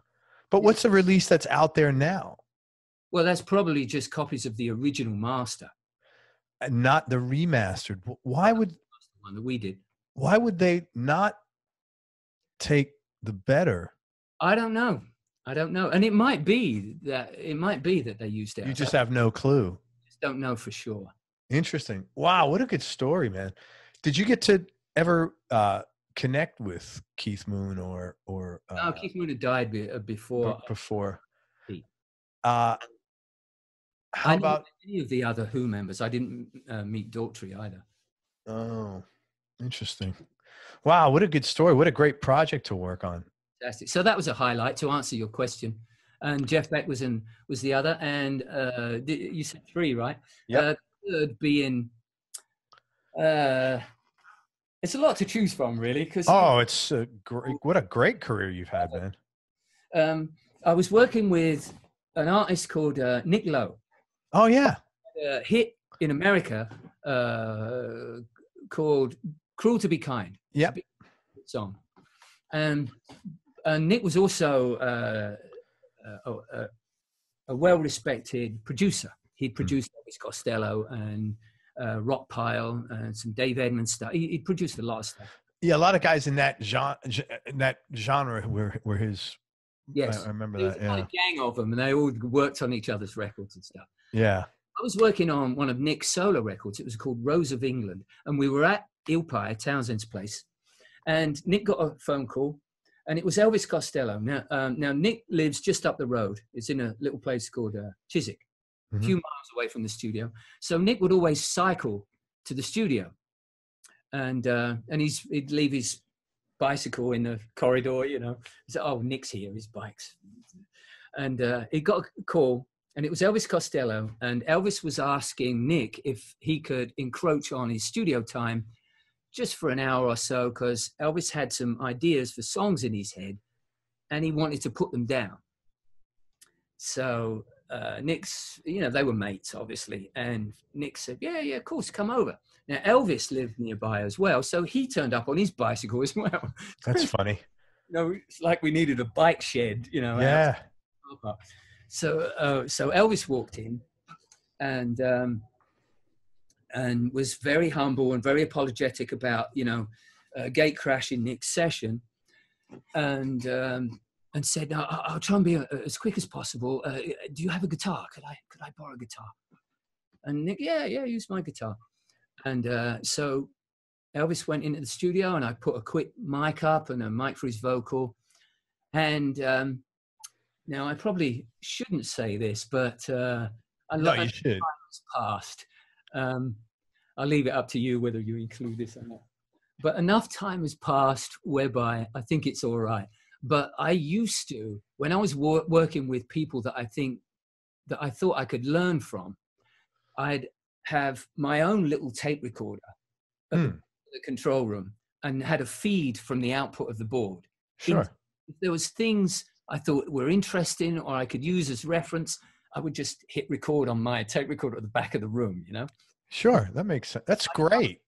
I can't pass this opportunity up. I have to record this. So I hit record on my tape recorder as Elvis goes in. And Elvis blows through 3 songs, back to back, no stopping, just 3 songs. And he performs them flawlessly. His vocals were stunning. And the first song was a song called Peace in Our Time, which became a #1 hit in England, but not under, he didn't use the name Elvis Costello. He used a pseudonym called The Imposter. But everybody knew it was Elvis Costello. He had such a distinct voice. And it was a #1 hit. And I have the original demo of this. That's wild, man. And another one was a song called Tell Me Right Now. And another one called One of Us Goes or Leaves or something like that, which subsequently surfaced on one of his following albums. But these 3 songs are performed so brilliantly. That's so cool, man. Real and a half to listen to him do it. Never mind walk away with a pristine recording of, and I've still got a recording of that particular recording is over on my tape shelf there. Very cool, man. I'm probably the only person in the world that has that recording. I think he walked away with a cassette. So, you know, me and Elvis. Now, is it true we'll be selling copies of that for $1,000 each? Limited to 20 people. We're only going to be able to make 20 grand off this. That's great, man. That's really, what did you learn from that one in particular?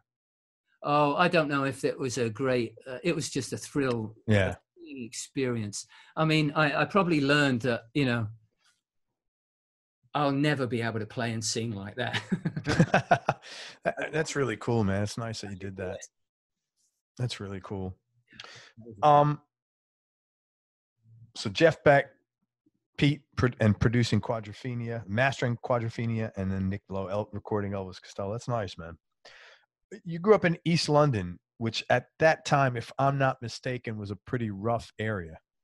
Yeah, it didn't seem like it at the time. It seemed all right. You know, we were just growing up on our street like everybody else, you know, but it was, you know, it was fairly rough.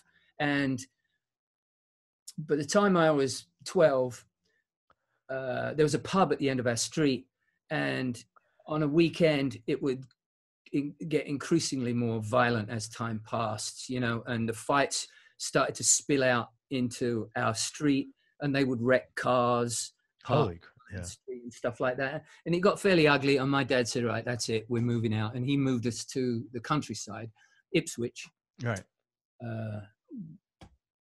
where my musical education started, I suppose. You know, right. Bands and stuff started in Ipswich. Not in. You have a big family, or just were you only child? No, or 4 of us. 4 of it. Okay. Very regular upbringing, you know, and what I've looked back now on that growing up in East London, and I realized, well, it was a fairly poor area. It didn't seem like it at the time. When you're kids, you know, your environment is all you know, obviously. Yeah. But we didn't have a bathroom in the house until, this is going to sound like one of those Monty Python sketches. I know, man. Poor upbringings, but we didn't have a bathroom till I was about 10. And up to that point, we just had an outside toilet. It was in the garden, right? Wow. Yeah, that's different, man. We had the same situation. So it wasn't like, oh, we only have one toilet and it's out in the garden. Everybody lived like that. Yeah. So it was in this little shed, like a portaloo, you know, right. A wooden shack thing. And I do remember if you needed to pee in the middle of the night, you'd have to get your, what we call dressing gowns, a robe.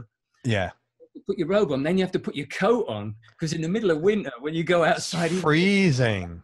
You know, it's painful. So I do remember that. And I remember me and my sister were, you know, my mum and dad would get, this is getting a little nostalgic now, which is getting a bit off the music topic. But no, that's good. That's good, man. But my mum and dad would go down to the public baths once a week, Saturdays. On Saturdays, they'd go to the public baths, and that would be their bath for the entire week. Yeah, that's pretty common back then. Well, it certainly was in those days. You know, and moving to California, you know, where people have a shower every 5 minutes, you know, it's quite different to the way I was brought up.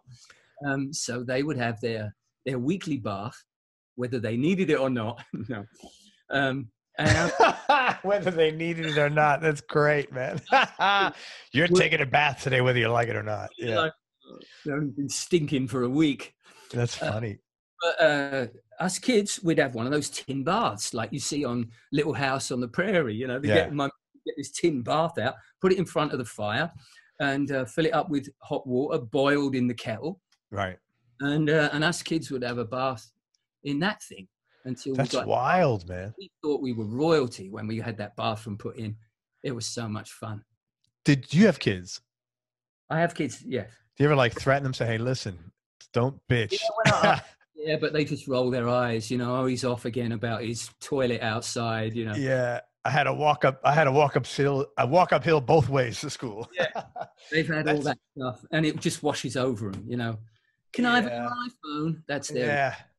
What's funny, in 93, my wife brought me back to her mom's in Dunstable.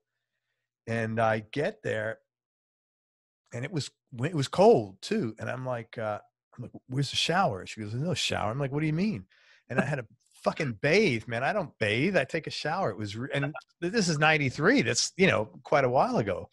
And so I could easily see that situation to be very realistic. Dunstable it depends what part, of course, but Dunstable was a fairly low income, working class area. Very much. Yeah, very much. Our mom was like worked in a car. What was the Vauxhall? Yeah, Vauxhall. Everybody in the neighborhood worked at the right. At Vauxhall. Yeah, that's exactly the way it was. And and what was funny is, as an American, as a guy from New York, which is even worse, she was really excited because there was a new Tesco opening.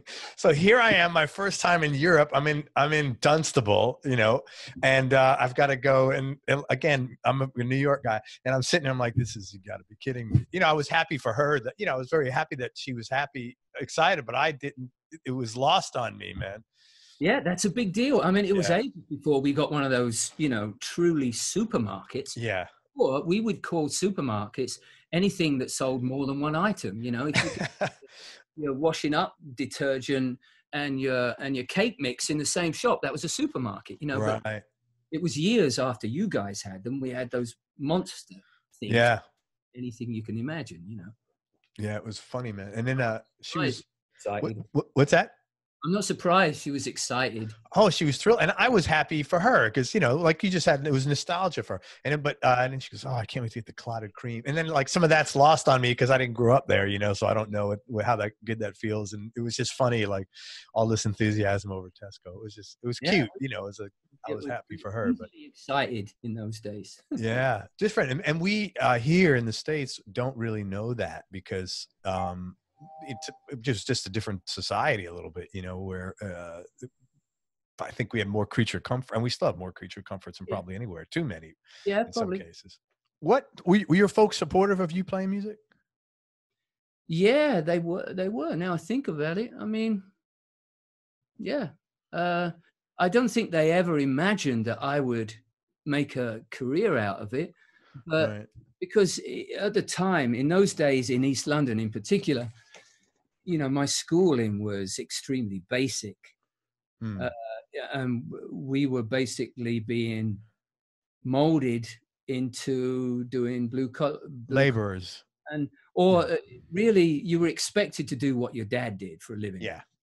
My best mate's dad was a mailman, and he became a mailman, and you know they're all doing something connected with their dad's job. Mostly, it was a bit of a generalization, but generally that's where we ended up. And my dad being a truck driver, that looked like I was going to go that way too, which was fine by me, you know. Yeah, of course. Liked his job, and I thought that it looked okay, you know, I would do that. Sure. So I think when I eventually got into, I don't think they were that impressed by me being in bands. I don't think they ever thought that was going to go anywhere, and they were right. Yeah. But once I started getting paid for doing studio work, and especially I remember the turning point when I bought my first house, which was just a few miles up the road for them. You know, it wasn't a palace by any means, but you're a kid buying a house. I think then they went, oh, this is a real job after all, you know, because I think at first they felt it was just an extension of being in a band. Yeah. You know, oh, he just records bands now instead of plays in them. But then when I got the house, you know, I scored a point. But that's, you know, props to them because, you know, not often that you got laborers blue collar workers, because they probably grew up in the same, and then they are that supportive of you doing that. So that was really cool. Yeah, it was. They never put any restrictions on me or expectations. I mean, it was kind of unspoken expectations that you would do what your dad did, but they never that's wagged me into anything, really. That's very cool, I think. You know, stay out of jail, and they were happy. I know the bar's low. I feel you on that, man. It happened. Speaking of which, what were some of the low points, maybe, or the darker stuff that you've had to deal with in life, and how'd you get through it? You know, I've been pretty blessed with the 63 years. There's awesome. Not been much to complain about. I suppose the darkest, the career, really, there was nothing to complain about in the career. Obviously, some gigs are better than others, but really nothing that, you know, created a dark period of time per se. But I suppose the only thing I had to battle was a health issue in 2000. I got cancer. I went through the whole radiation treatment thing and came out the other end, unlike you. So I'm grateful as hell for that.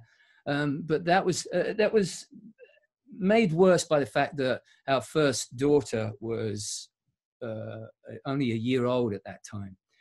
So there was that black cloud of, well, what if I don't make it through this? Then, you know, this poor kid, you know. So that made it seem darker than it really was. Yeah. Well, cancer's dark. My wife had cancer in '98, man. So I haven't gone through it, but I was by her side. It's fucking dark, it's man. Pretty grim, but you know, going into it, I had no more clue than anybody else that I'd come out the other side. So just the fact that it's possible, if it comes back, you know, hopefully not. If it comes back, I'll know that it's possible because I've done it. So that would give me renewed determination. Did you make any like life changes? Like, are you healthier or to eat better or anything like that? Yeah. On paper, I don't know what to do it.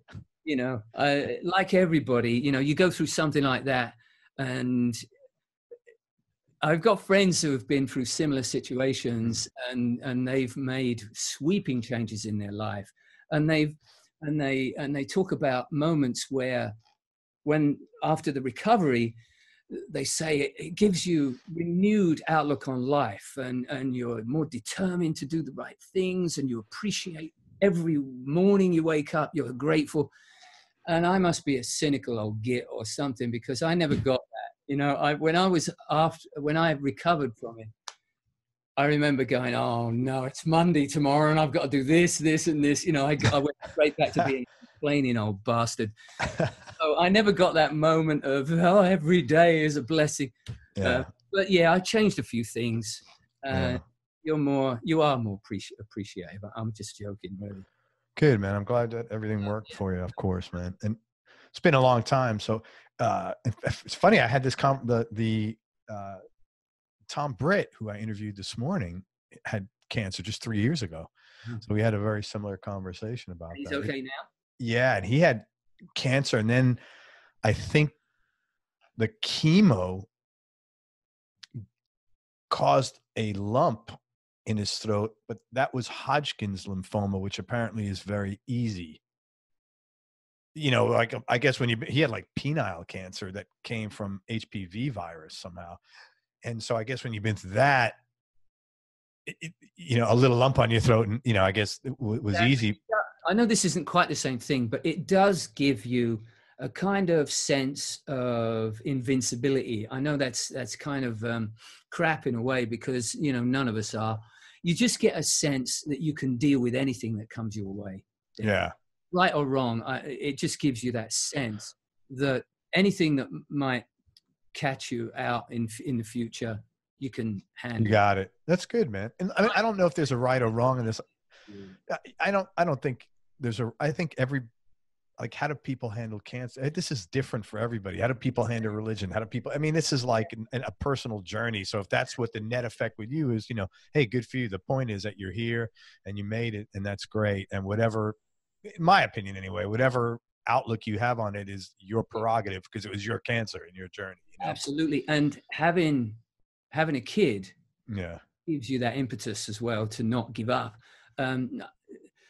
I remember my kid was, you know, extremely young, and she came up to me while I was laying on the sofa, you know, groaning. And she came up to me with a coloring book and said, "Can you help me color? Can you help me color?" And it was a huge effort to get off that bloody sofa and sit there coloring, you know, but you have to do it. Yeah, man. If you sensed something wrong, then it's downhill from there, you know. So that definitely gave me a shot in the arm to, we've got to get through this somehow, you know. Good, man. I'm really happy. You know, that's really the only. You know, that's a big one, man. You don't need you get a pass if that's the only one you have, you know. That's. Yeah. I'm grateful for the rest of it, you know. Well, thanks for sharing that, man. I appreciate that. And Tony mentioned he's 63, and I got to tell you, if you're listening to this as opposed to watching this, the guy looks like he's in his late 40s, early 50s. So he's coming out with an anti-age cream in the next episode. Is that what you do? Do you nap? Yeah. Really? How often do you nap? Because I've heard that. I said it's an app. Oh, it's an app. Oh, okay. I thought you said I nap. I'm like, let's do that. Yeah, man. Well, that's good enough. We could sell that. Talk about, you know. What's that? Talking of naps, I could do one. There you go, man. Talk about maybe some things that you did that were out of your comfort zone initially, but you did them anyway, and they turned into, you know, good big breaks for you, or positive opportunities. I don't know. There was some tricky moments. I don't know if they turned out positive or not. I suppose the one that qualifies for that, or at least the one that springs to mind, was I was working for a record company in England called Phonogram, initially as a mixing engineer. And one gig in particular involved doing a little bit more than just mixing. You know, it's cleaning up some bits and pieces and adding some guitar here and there, very basic stuff. And so I gave them back a little more than they gave me to mix, you know? Yeah. And so they decided that I was producer material, and I was hesitant about swanning around calling myself a producer. And I knew I didn't have the right personality. It's a special kind of person that you have to be an effective producer. It's not just having good ideas, you know, you have to be so much more than that. And I knew on the personal side of what you have to be a good producer, I wasn't it.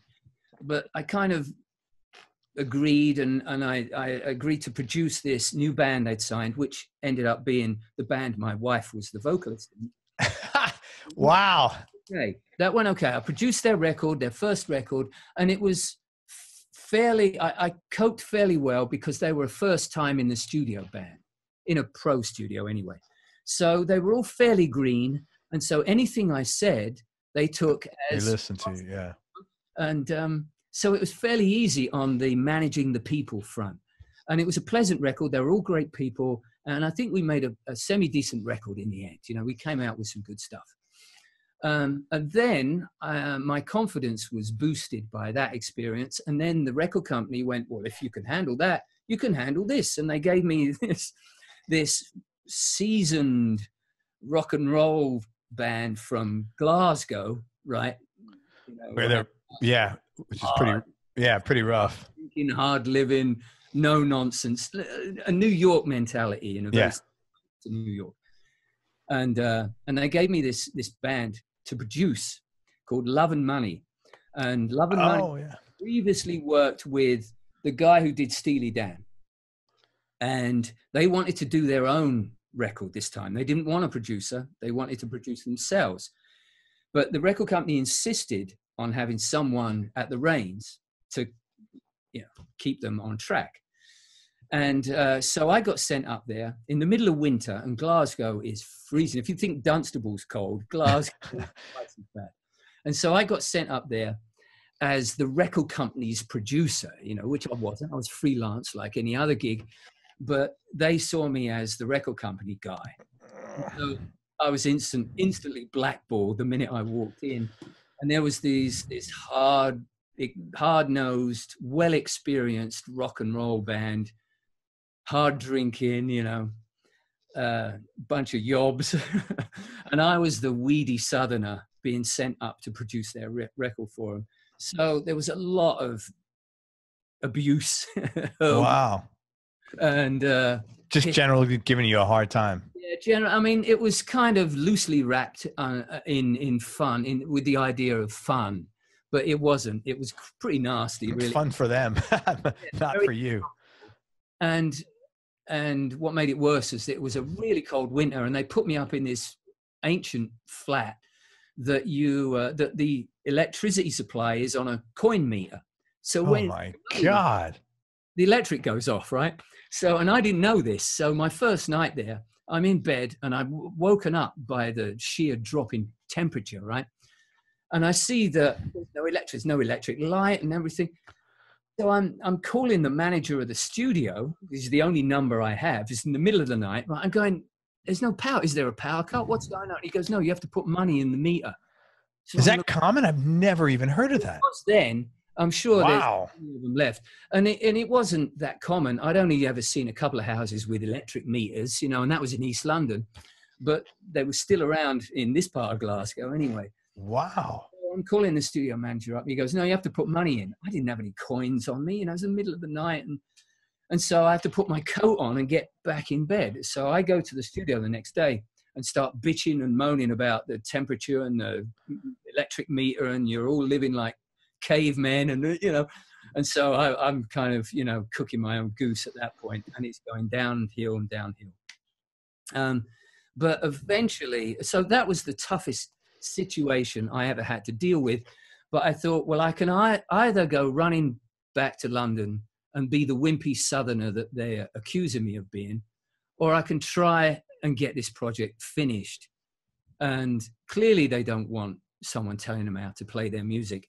And, in a way, I didn't blame them, because they were good. They were a really good band, great musicians.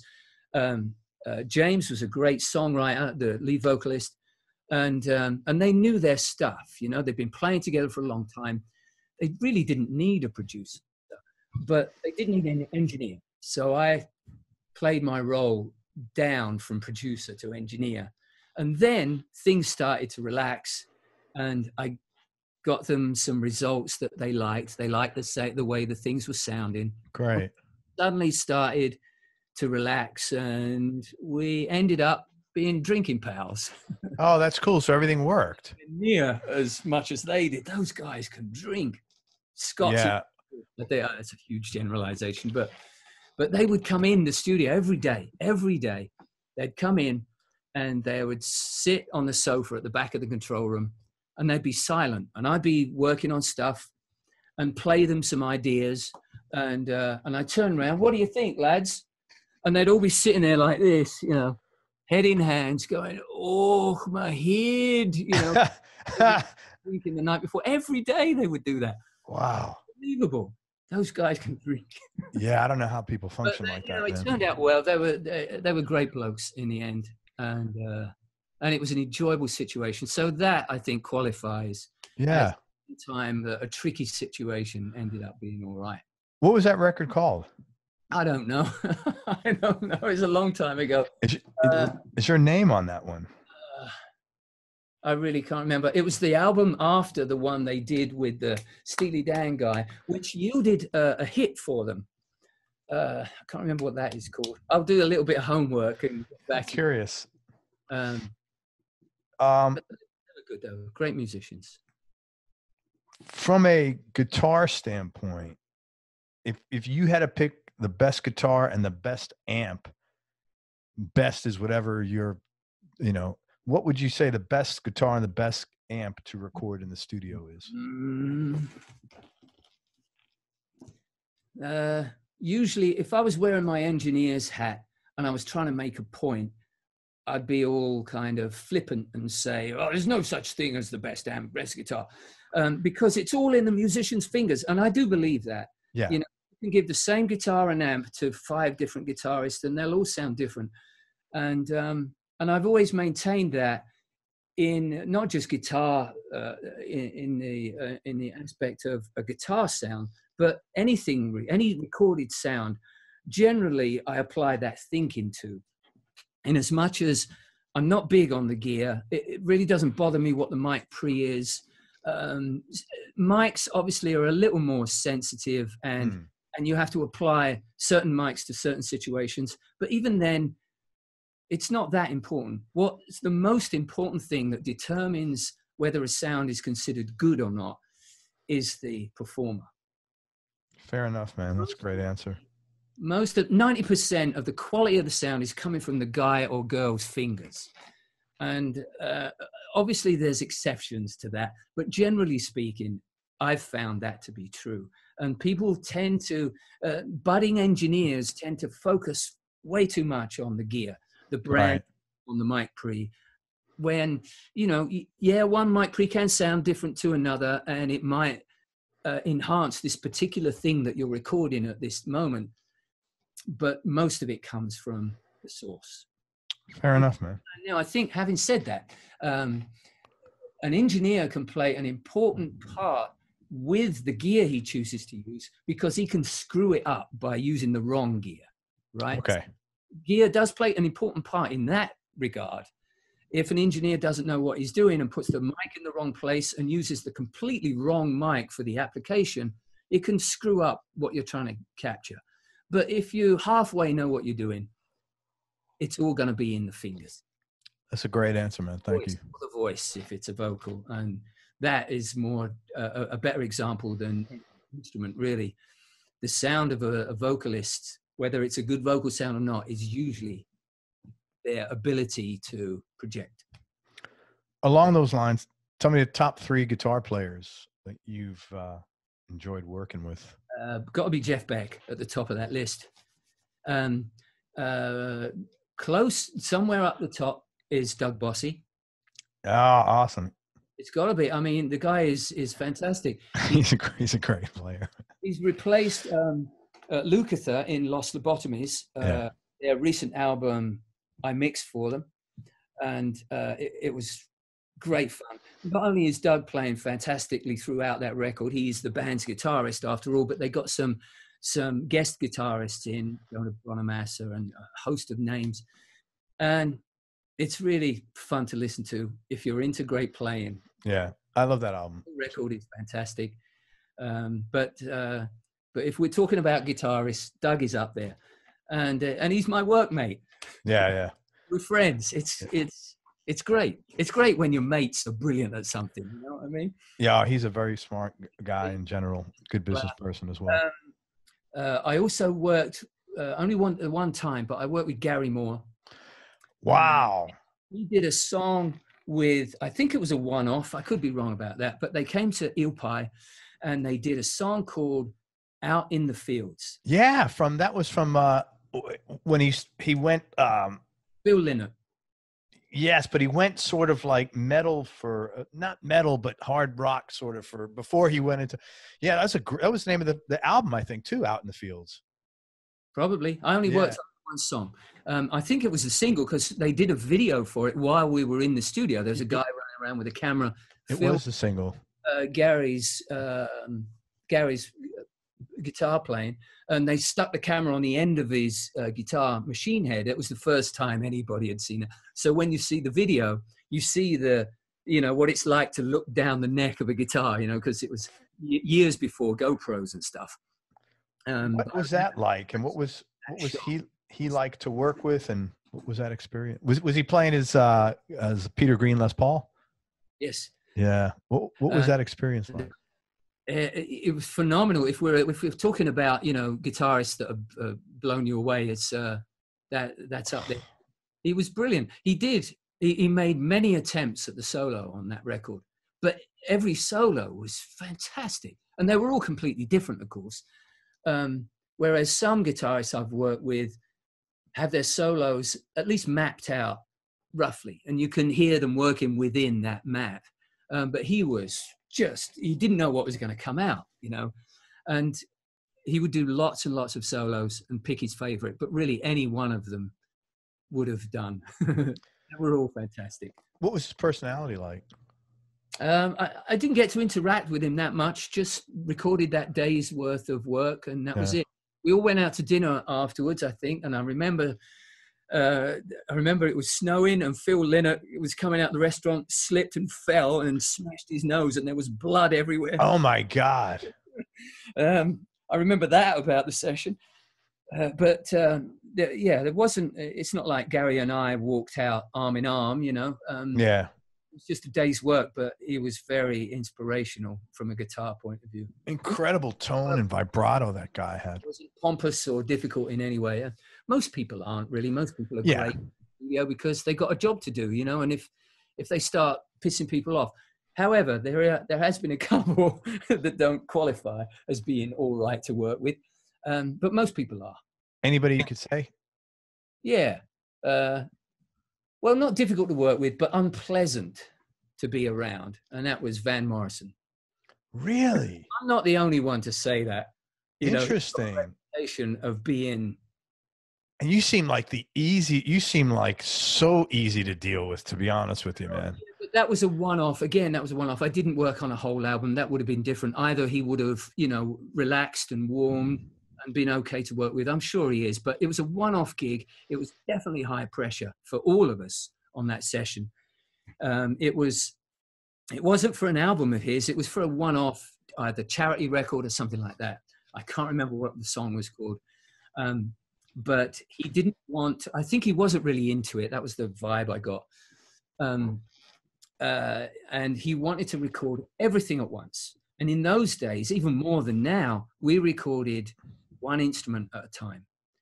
At most, you'd get bass and drums done together. Yeah. But really, it was drums, and then you add one after the other, right? And it's fairly laborious. I think now people tend to try and get as much of the band playing together as possible. I think that makes sense. I think, you know, that would be a good thing if you can get it. But in those days, we did everything piecemeal. And he turned up and he insisted on doing everything, including his vocal. Oh, wow, which is always put on last. Yep, as a live take in the studio. Now, to add to the chaos, he wanted backing vocals.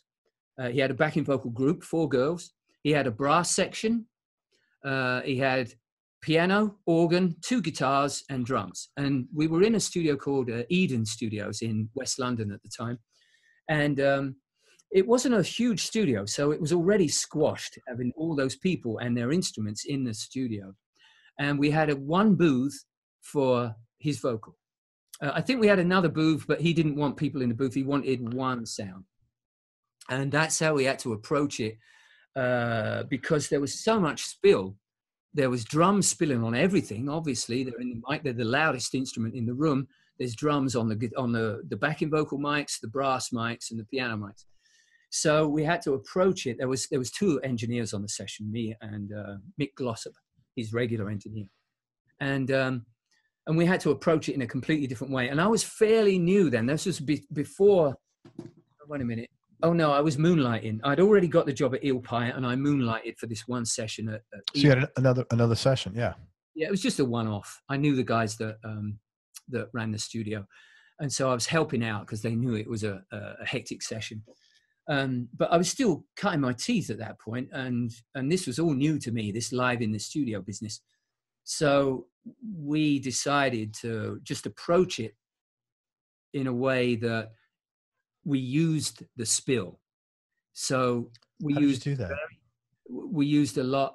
very little of the close mics on the drums, because there was so much drums in the room spilling onto all the mics that we just fed in the kick drum mic and the snare mic and the occasional tom mic if needed whenever they were played, just enough to give the kit some point. And the rest was just spill onto everybody else's mic. But the point of the story is, once we were all set up, Van Morrison turns up. No hellos, no shaking hands. He just, you know, are you ready? You guys ready? Yes, we're ready, Van. He went out to his vocal booth, and he sang the song incredibly well. I mean, it was just amazing, his vocal performance. Not in a kind of, oh, what a great performance that was, Van. You know, it was just perfect for the song. It was a very languid song and had a big build at the end. And he just sailed over the top of that backing track, you know, and just pulled everything together with this incredible vocal performance. And then he left. No goodbyes. The only person he spoke to was his manager who was with him. I'm assuming the band had rehearsed this song before together? Okay. His band, but I think he got in the backing vocalist and the brass section. Okay. One off. Wow. That's too bad. But I mean, but it sounds like, you know, not enjoying the situation. He could have been put under pressure to do that track, but yeah, but you can't make your problems other people's problems. Yeah, exactly. It doesn't take much just to man, hello and thank you and shit like that gets you pretty far. Yeah, and when people are devoting their entire day to, you know, your no, that's too bad. That's too bad. But you know, I think I in my exposure in a little over 600 interviews, the amount of arrogance is very, I mean, I always say the asshole ratio is very low, very, very low. I mean, honestly. Well, people need you there to get the result they want, you know, so they're not going to, you know, shit all over you. Well, I think most people too, especially nowadays, are so grateful that they get to do music for a living, you know, and that attitude, you know, it's sincere with them, almost everyone. So I think that comes out. I'd agree. Hey, tell me your top 3 Desert Island, I'll say CDs because I know Desert Island discs. We said it to an English person, they give you singles. Desert Island CDs, no particular order, and just for now because I know that could change. Well, I'd like to portray myself as incredibly cool and name a load of stuff that nobody's ever heard of. I'm on the cutting edge of some, you know. Yeah, you're on the cutting edge of engineering sound. No, my records I would choose in that situation would be old, familiar, fond memory albums like Rubber Soul has to be in there. Mm-hmm. I would bring an Ed Sheeran album. I never know what to call his records because every one of them is a bloody mathematics symbol. Oh, are they? I'm not familiar with his record. Either Multiply or Divide, or I think it's the album called Divide. I would take that because he's a brilliant songwriter and that's a great album. But for me, that album kind of unified me and the family. My family here, my 2 daughters, my wife. Because that's the only album that we all agree on. Oh, you all like it? Oh, okay. It's an album for in the car road trips. Okay, I get you. We all love that album, and it kind of bonded us when we did it was kind of last year, maybe the year before, I don't know. We were on a long car trip, and we took that record with us. And not only an album, but it kind of, you know, tied us all together for that trip. That's cool, man. Bring that one. That's one more record than my family has that ties us together. There's a lot of division, you know, outside that record. There's a lot of arguing and stuff. Yeah, that's cool, man. I would definitely bring Songs in the Key of Life. Stevie Wonder, real popular. And good old classics, you know, that everybody thinks you're uncool for liking, but Dark Side of the Moon and Led Zeppelin, Name a Number. I don't know, Led Zeppelin album would do. But Dark Side of the Moon, there was a period where you daren't even mention that record now. Really? That's my number one. I'd have that before any other record. America's much more forgiving about things that slip out of fashion. America, I think, is much it is. Old bands still doing tours, doing nostalgia tours, you know, and they welcome that with open arms. Whereas England is a bit more cynical when people try and when a band like Coldplay, right? Great band. Great that guy's a great writer. He's not the greatest singer in the world, but he's a great songwriter. And incredible. But the minute Coldplay started to drop in coolness, then they were shunned by this is a huge generalization. Really? But it was uncool to like Coldplay. I have a friend of mine in England that I'm still in good communication with, and he's an engineer. And I mentioned to him, I like the new Coldplay album. And he went, Coldplay? You know, and that's a typical attitude. When they're not at the forefront of cutting edge, latest thing, people tend to shun them, and it's uncool to mention their name anymore. Whereas America are much more embracing of, if they're good for a long time, you know. That's interesting. I think I'm sorry, go ahead. Oh, go on, Kerry. I was just going to say, one thing I have noticed is that musicians and everybody involved in music here anyway is incredibly open to any music. Like there's no judgment at all, with one exception of guys that don't like modern country music. But with that exception, I mean, like everybody's like so open to anything. Yeah. And I've gotten turned on to so much cool shit from that, you know, that attitude. I'm surprised that in the music industry in England, it's not the same. There's a lot of snobbery there, linked to fashion and the latest thing, you know. Interesting. The latest thing.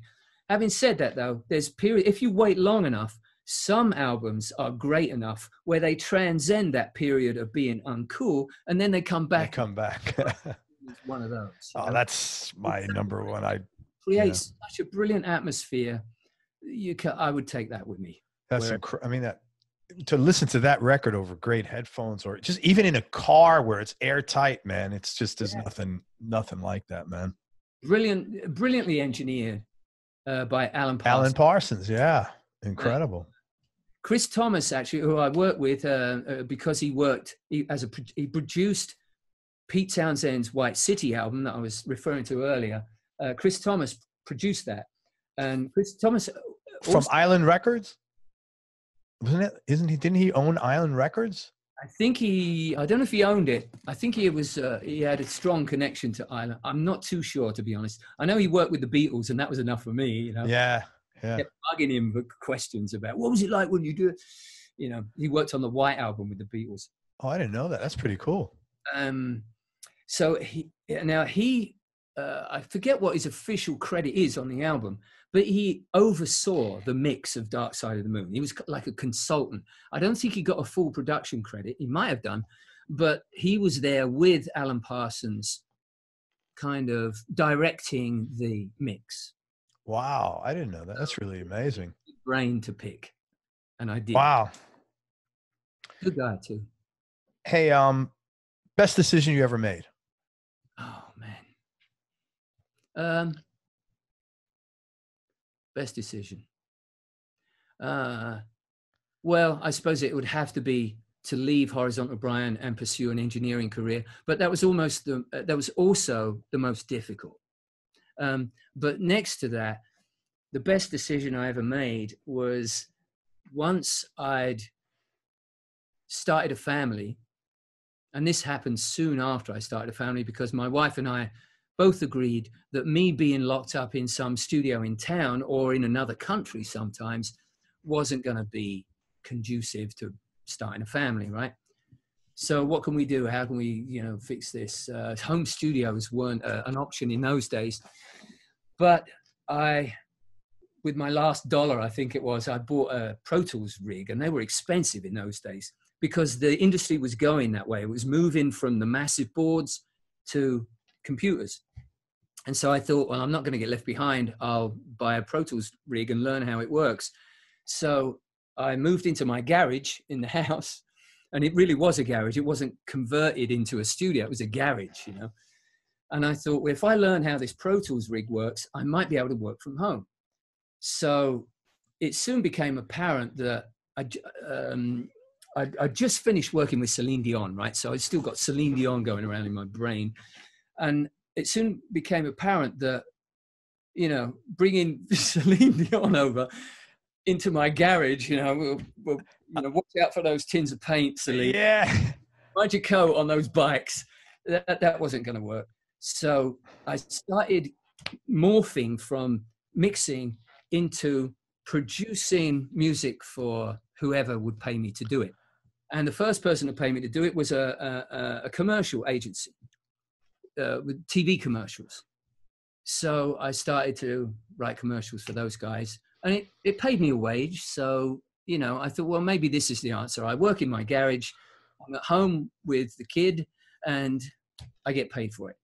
So, but that quickly led to a gig on a TV show. Okay. Into Extreme Makeover Home Edition that became a massive hit. So that opened the door for my writing music for TV part of my career. That's great. doing that now, and I'm still working at home. But now I've graduated from the garage to a room above the garage. Yeah, man. I still think you should have had Celine Dion over. She could hang her coat on the Nordic track just like everybody else, you know? Yeah, I don't know. So good story, man. We figured it out in the end. And, you know, I've got to, even though it's still not ideal because I've spent more time up in this room than I have, you know, with my kids over the years, which I regret. But man, it's hard to be an entrepreneur because I've worked for myself 21 years and I always did, like, there's certain, like, we coached our kids in this and that, but man, even though the saving grace is same as you, I was always home. Yes, exactly. You got that for, you know, those moments when you do. Yeah. I need help with homework, or, you know, can you make me. I was very good at that. My wife was much better at that than me. But, you know, educated in East London, my kids know 20 times more than I do already. Sure. Totally get that. So, but that you're home though, but, you know, Dad, can you make me a sandwich or stuff like that? You know, so it's kind of like you make up for it when you can. Yeah. It's so, you know, we found the best solution possible, I think. Yeah. It's not ideal, but, you know, as soon as I can't do anything else whatsoever other than music related jobs, there was no option. I had to make music work. Yeah. And now everybody's got a studio in their house. But yeah, and you did, man. And you made it work. Figured it out. Hey, this is a very American, or at least a very un-British question. What do you like most about yourself? Oh, yeah, that is an American question. Yeah. I'll pretend to pause because it's so... But there is one thing I'm quite proud of and continue to be pleased with, is that I look for ways to get better at mixing all the time.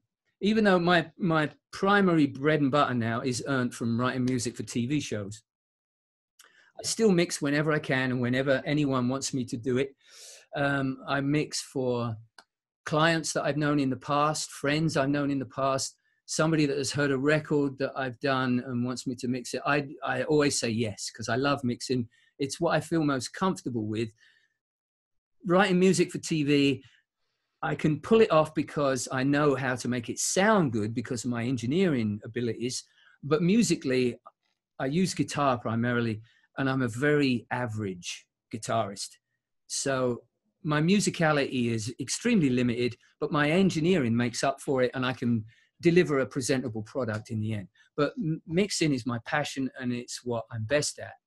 And with each project I mix, I learn something. I'm still learning. I'm still getting better after all this time, and I love it. So I'm most proud of that attribute, I think. That's cool, man. And I'm going to tell listeners at the end how you can get a hold of Tony if you're interested in having him do some mixing work for you. Flip side, do it. If you could change one thing about yourself, what would it be? Oh, man. What is this, therapy or something? You know what Doug says every time Doug listens? He goes, Craig, you got to change this to everyone loves therapy. So Doug says that all the time. Funny. We're heading that way, 100 miles an hour here.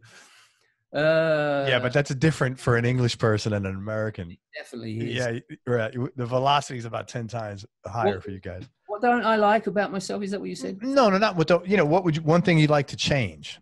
Oh, all right. You don't have to not like it. Oh, well, I got plenty of those as well, though. One thing I'd change is that, and I would definitely, anyone listening that is just getting started, just getting going in the entertainment industry, it doesn't even have to be music. It's this ugly thing to say, really, but it's a business like everything else. And you need to network, and you need to get around, and you need to meet people, as many people as you can, gate crash the parties. If you have a friend who's a friend of someone who works in the industry, get in there, make yourself a pest, and get comfortable at getting yourself around and networking. Talk to people. I'm lousy at that.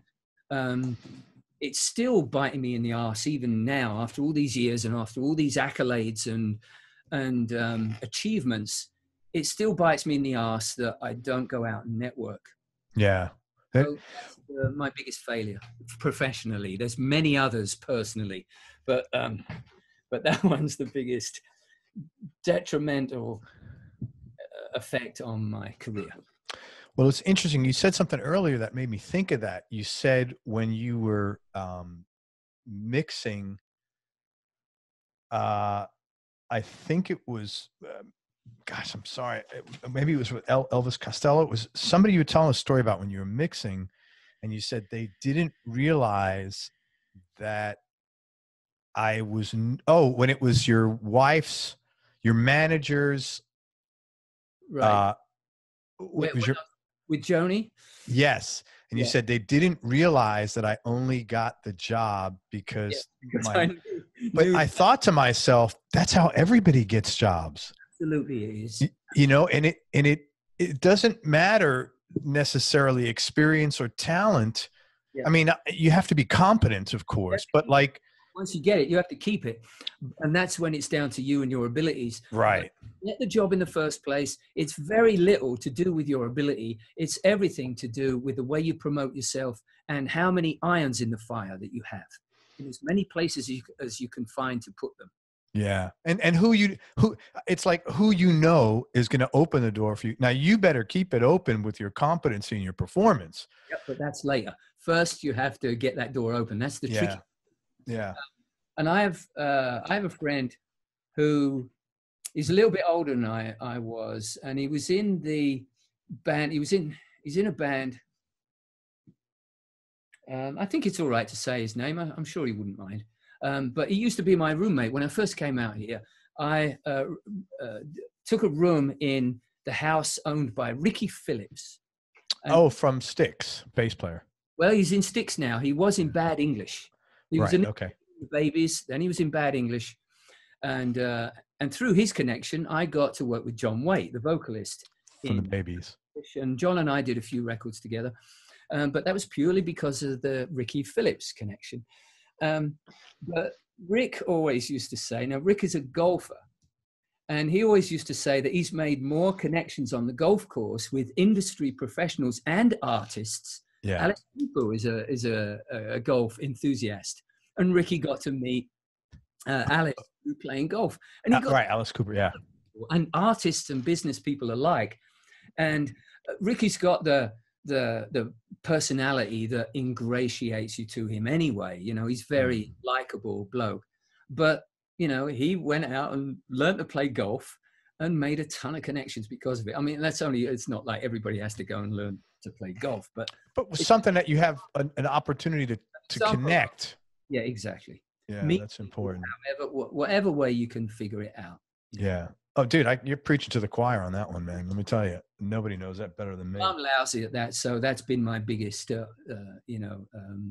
negative aspect of what I've done or not done. Yeah, I get it, man. Who's had the biggest influence on you, musically and professionally? Well, it would be obvious to say Townshend because I was such a big fan and ended up working with him. And it was true to say that he was very encouraging while I was there. He spurred me on. He gave me all the encouragement that I needed to go from house engineer to freelance mixing engineer. He suggested I specialize in mixing. By that time, I'd done a few mixes for him, and he said, you know, he was very encouraging and supportive. That's cool. Me going out as a freelance mixing engineer. It was either that, or he said, get the hell out of my studio. It was one of the two. So he was good. He was really supportive and encouraging. And but really, the biggest two influences for me and my outlook, I suppose, is when I was a kid, when I left school very early at 14 or 15, something like that, with very little, minimal education, and was looking at being a truck driver for the rest of my life.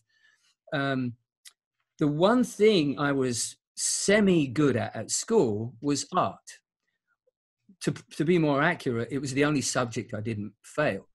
So after a few dead-end jobs, before I was old enough to drive, because in London at the time, you had to be 18 to drive and older to drive a truck, at least drive the type of truck that my dad was driving.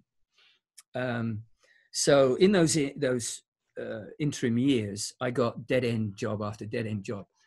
And so my mum and dad suggested I go to art school. And I wasn't that keen, you know, I didn't think I was that great at art, and I was right, but it was the only thing I was semi-good at school. So they paid for me to go to art school, and I hated art and learning about it and art history and all the things that you have to do at art school. And I was no good at it.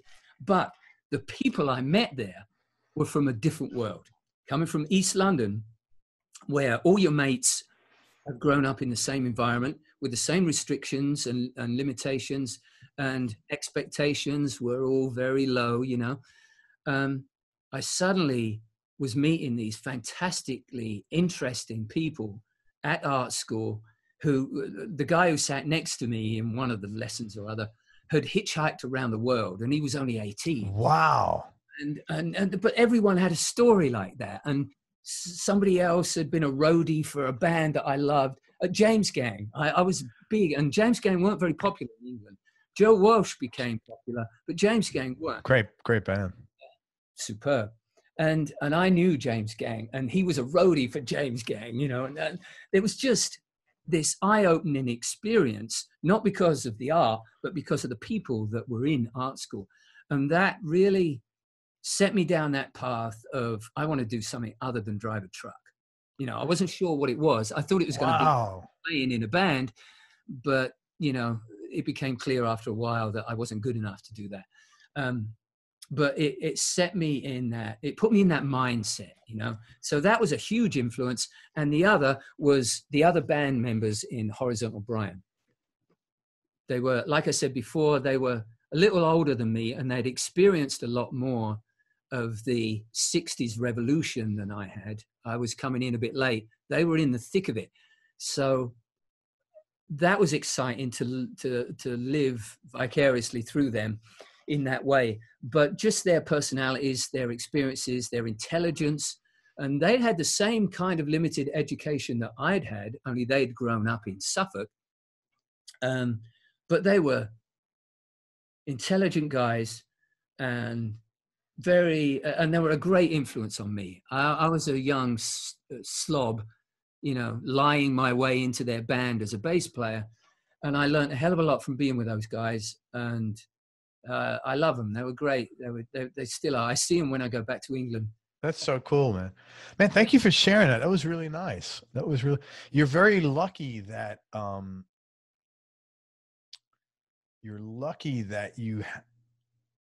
from my perspective, you're lucky you had most people that grow up in that kind of environment, when they see other people that are more open-minded, more adventurous, have had more opportunities.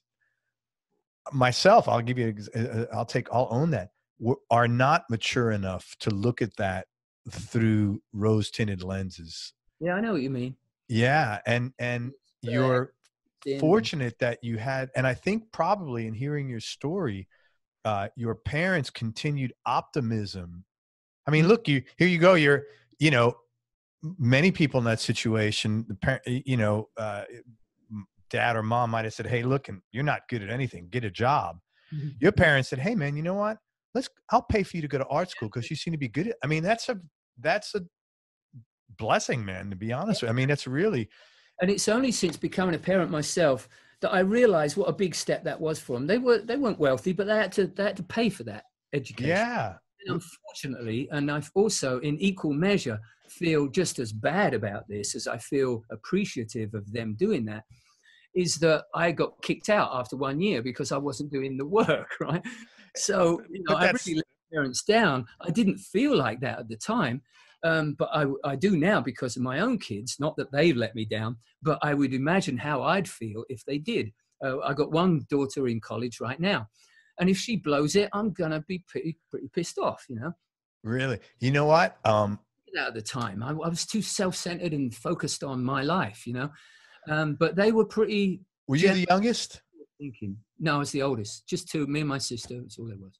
Interesting. Because as a parent, we have three, and I tended to be more upset with my oldest when he when in my perception, he had an opportunity or a talent and he didn't use it. But I learned from him that that's not my job. Shame on me, to be honest with you. I learned that my job is not to plan out and have expectations for his life. My job is just to support and love him unconditionally. And I did a better job of that on my second, and my third, who's put us through all sorts of bullshit, even better, you know, because I've learned, you know what, man, this will work out or whatever, but that's not my, It's very difficult to stop yourself being a finger wagging parent, you know. Well, especially when you grew up like you did or I did, when you want to say, man, I had a shit in 3 degrees outside and, you know, my balls froze literally, you know, and your opportunities and what, you know, right to waste, but right. No, you can't push them down a road they don't want to go. Yeah. My first daughter, my oldest daughter, showed great promise as a pianist, not a flowery classical pianist. She, technically, no, but with a great ear and can play what she hears, you know. And I remember I can't remember what age she was, not that old, 6 or 7, something like that. And I showed her how to play Martha, My Dear, Beatles song. Pretty song. So at the age of 6 or something, she could play Martha, My Dear. And that piece of music isn't that tricky, but it's very impressive. Yeah. Because it's syncopated and everything. Very much. And it's quite a thing. It's a party piece, you know. And she used to I used to take her to the guitar center and there'd be keyboards everywhere. And she would sit and play Martha. Somebody spotted, you know, and you could hear people go, that kid is playing Martha, My Dear. And that gave her a nice little boost, you know. That's but cute. She let the piano go. That might change now. She's at college. She's just started college. And there's a piano course on offer that she might take. And I think that's a much better way of nurturing the talent, whatever talent they have, is to make sure that they're exposed to it. And then that's all you could do, man. Yeah. And she took piano lessons when she was a kid. She wasn't really feeling it. It was clear that she wasn't in love with it. So you can't force them, you know. No. And now it looks like she's going to voluntarily go back to the piano. That's cool, man. Downstairs, she's always sitting there and tinkling. So, you know, I totally agree with that philosophy. Very cool. But yeah, your parents were great in that they did that. Yeah, I can definitely applaud everything they did now. Whereas at the time, you're just so focused on your own life. Well, you don't know anything. Yeah. Everything sucks when you're a teenager or a young kid. Hey, 3 more questions, Tony. I really appreciate your time and thank you so much. I enjoyed talking with you. Stuff I hadn't thought about in decades, you know. Well, I'm glad you thought about it. It was very interesting. And thank you for sharing it. Side of this. Oh, that's good. Then that makes me happy, man. Then I did my job. That's good. Any interests outside of music? Yeah, perhaps not anymore. Until recently, I've always been an avid motorcyclist. Oh, wow. Both the touring type, right? Jumping on a bike, seeing this amazing country. Plus, my wife and I did our honeymoon on a bike. Really? That's cool. Where'd you go? We did, you know, the touristy thing, but to us, it was incredible. Coming from England. Yeah. My wife's from England too. And we jumped on, I had a massive touring bike at the time I put a 5-disc CD changer on it. And of course it made the bike sit like this. And it killed the handling, but it's great. It sounded fantastic. I had a subwoofer in the back. Oh my God. The most incredible sound system you'd ever heard. But we jumped on that thing and we rode around all the parks, Monument Valley, Grand Canyon, Zion, you know, the parks are all kind of. Yeah. And we went up to Lake Powell. Fantastic trip. That's in Idaho, Lake Powell, isn't it? No, it's in Arizona, I believe. Okay. It's right by Rainbow Bridge, the famous Rainbow Bridge. Okay. A la Hendrix is right on the shores of Lake Powell. I know that. Very cool. That's a nice thing to do. It was brilliant. So bikes have played a big part. I mean, in England, I've always had motorbikes, but in England, it's different. You have a motorbike there because you can't afford a car. It's not like kids out here get a car when they're 16. Well, man, I don't know how kids out here afford cars anymore, man. And even adults, you see a lot of adults driving on in scooters. Yeah, nowadays. You do. It's like, you know. Yeah. But we had no choice. It was a moped, and then if you're lucky, you graduated to a motorbike. So I've always had a bit of a love for them. But in England, the weather just doesn't play with, it doesn't play ball with you, and you get soaked and freezing and everything. But out here, when I first realized that I lived here, again, it wasn't a conscious decision. It just evolved from one gig led to another gig.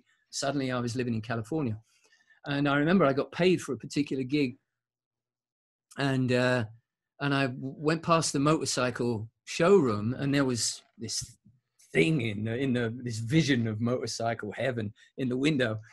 And I thought, check in the pocket. Go in and have a look. And there was this touring bike there. And the check went, and I bought it there. And the next day, Erica hadn't moved out here by then until much later. So I just jumped on that bike and rode everywhere I could find. That's cool. Took off. Fantastic experience. And then that morphed into riding sport bikes on the racetrack with a group of friends. That was so much fun. Unfortunately, I crashed, and that was the last time I rode on a racetrack. Yeah, that would do it for me, man. On the road since then, but not with the same reckless abandon that I did pre-crash. Great fun, though. So much fun on the racetrack day.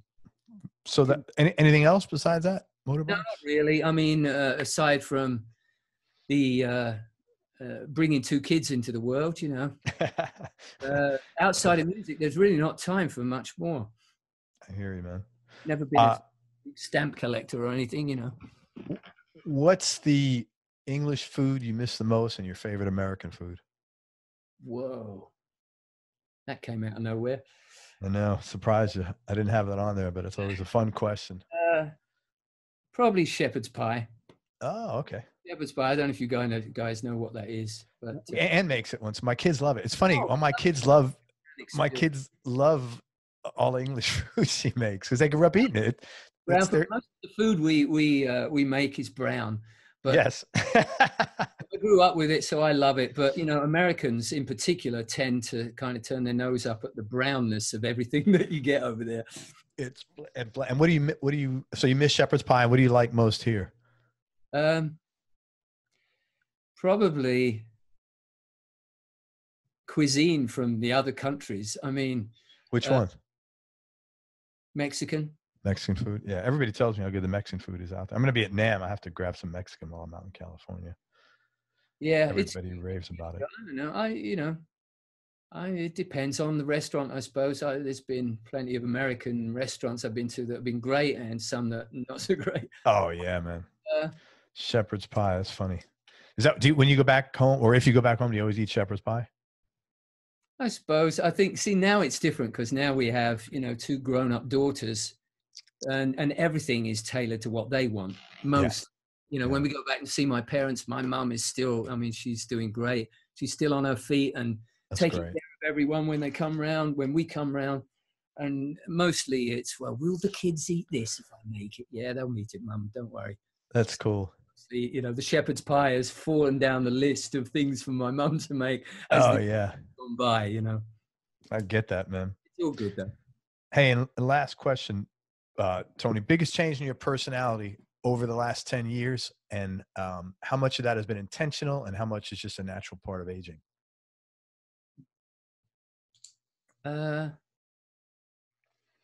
Biggest change. Well, I suppose like everybody, and especially if you have kids, you get a little bit wiser. It's not always evident, but inside I feel a little bit wiser having done that job.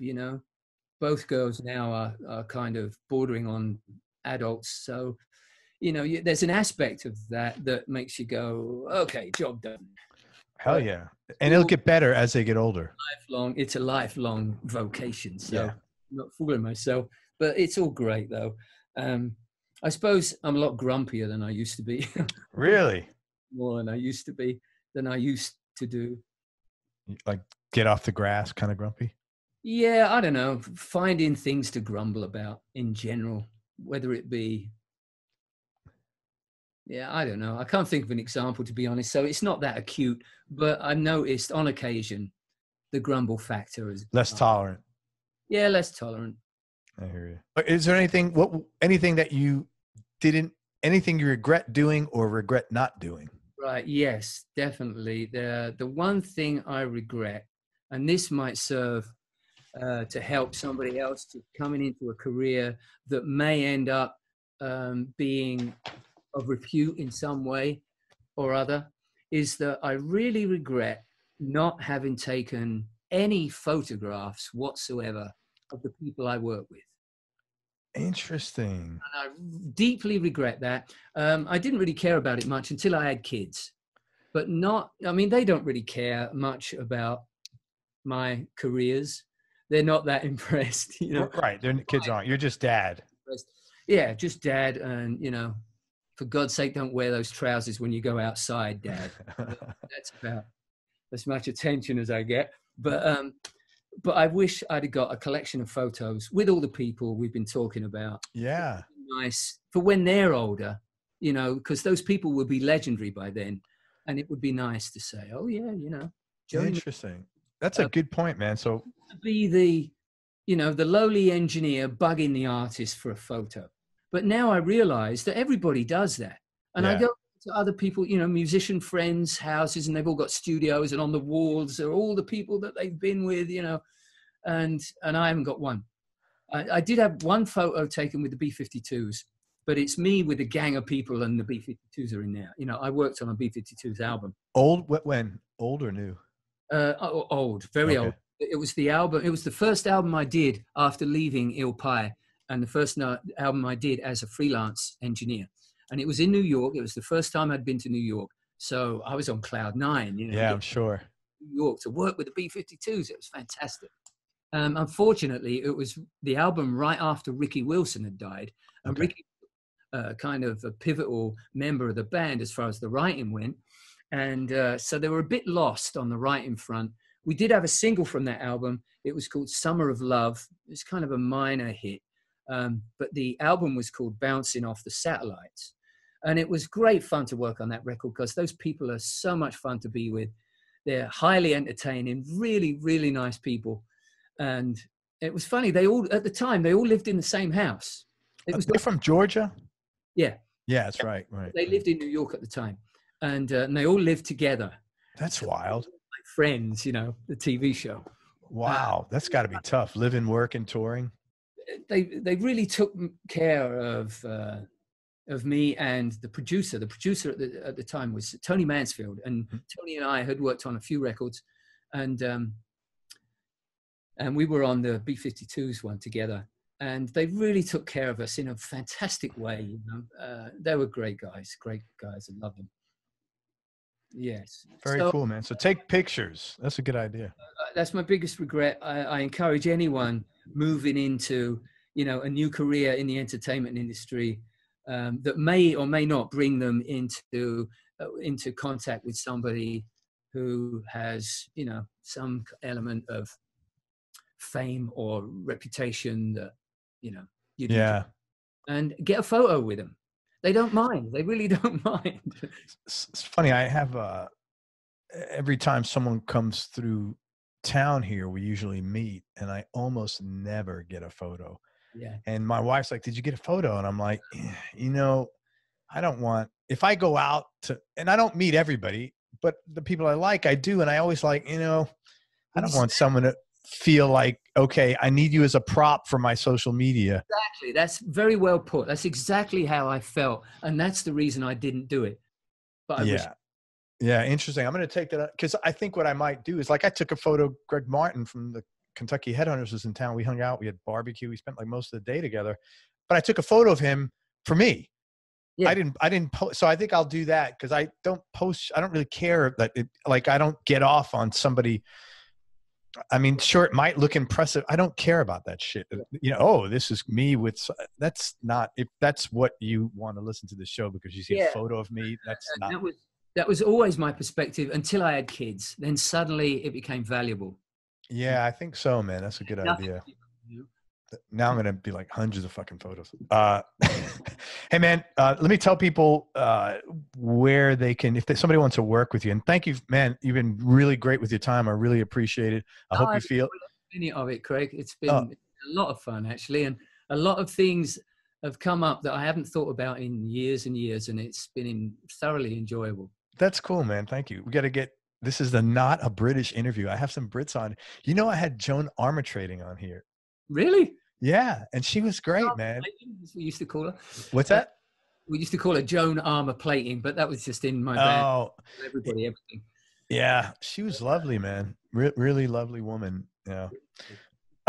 Okay, so let me tell you, if you are a band or an artist and you are interested in having one of the most successful mixers in the history of music working with you, let me give you Tony's. It's Tony Phillips. I'm going to give you his email address. And also, well, let me give you his email address first. It's Tony Phillips, F-L-I-P-S. But it's Tony Phillips is Tony's full name. Tony Phillips, F-L-I-P-S, at dslextreme.com. All right. Tony Phillips at dslextreme.com. And email him. And depending upon the services you're looking for, he might be more affordable than you're thinking. Okay. So if you're looking for mixing guidance or someone to mix your music with an incredible freaking track record, just email him, give it a shout, and let him know what your project is, maybe what kind of experience you've had or what you're looking for, what your frustrations are. And this way he can get back to you and let you know if the things that you're looking to accomplish or the problems or objectives you have are something that he is interested in doing. And, you know, then you go from there, maybe hop on a call or something like that, but be as detailed as you can so he could respond appropriately and not, you know, everybody be on the same page. That's it. Anything else that I can promote for you? Can I sell you any way, Tony? No. I mean, if I had a T-shirt, I'd send you one, but I don't. You see, into the same category as lousy at networking, you know? Here I am, great opportunity. What have I got? Nothing. But it's all good. You know, I like to think the work speaks for itself. Maybe play out. We'll see. It's all good. It's all good.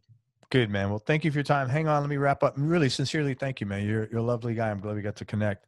Right. And I will tell Ann that you love shepherd's pie. Everybody, thank you so much for listening. If you enjoyed this, please share it on your social media channels. Again, and thanks very much to Tony Phillips for spending all this time with us. And if, again, I'll give you Tony's address if you're looking to get involved and you want to talk with Tony about mixing your record, what's involved, just shoot him an email, man. He's a lovely guy to talk to. And if nothing else, you'll have a very pleasant conversation. It's Tony Phillips, F-L-I-P-S, Tony, T-O-N-Y, obviously, at dslextreme.com. And again, depending upon what you're looking for, he might be more affordable than you're thinking. Just send him an email, let him know what's going on. And that's it. And outside of that, most important, remember that happiness is a choice. So please do choose wisely. Be nice, go play your guitar, and have fun. Till next time, peace and love, everybody. I'm out. And Tony, thank you for everything. You're welcome, Craig.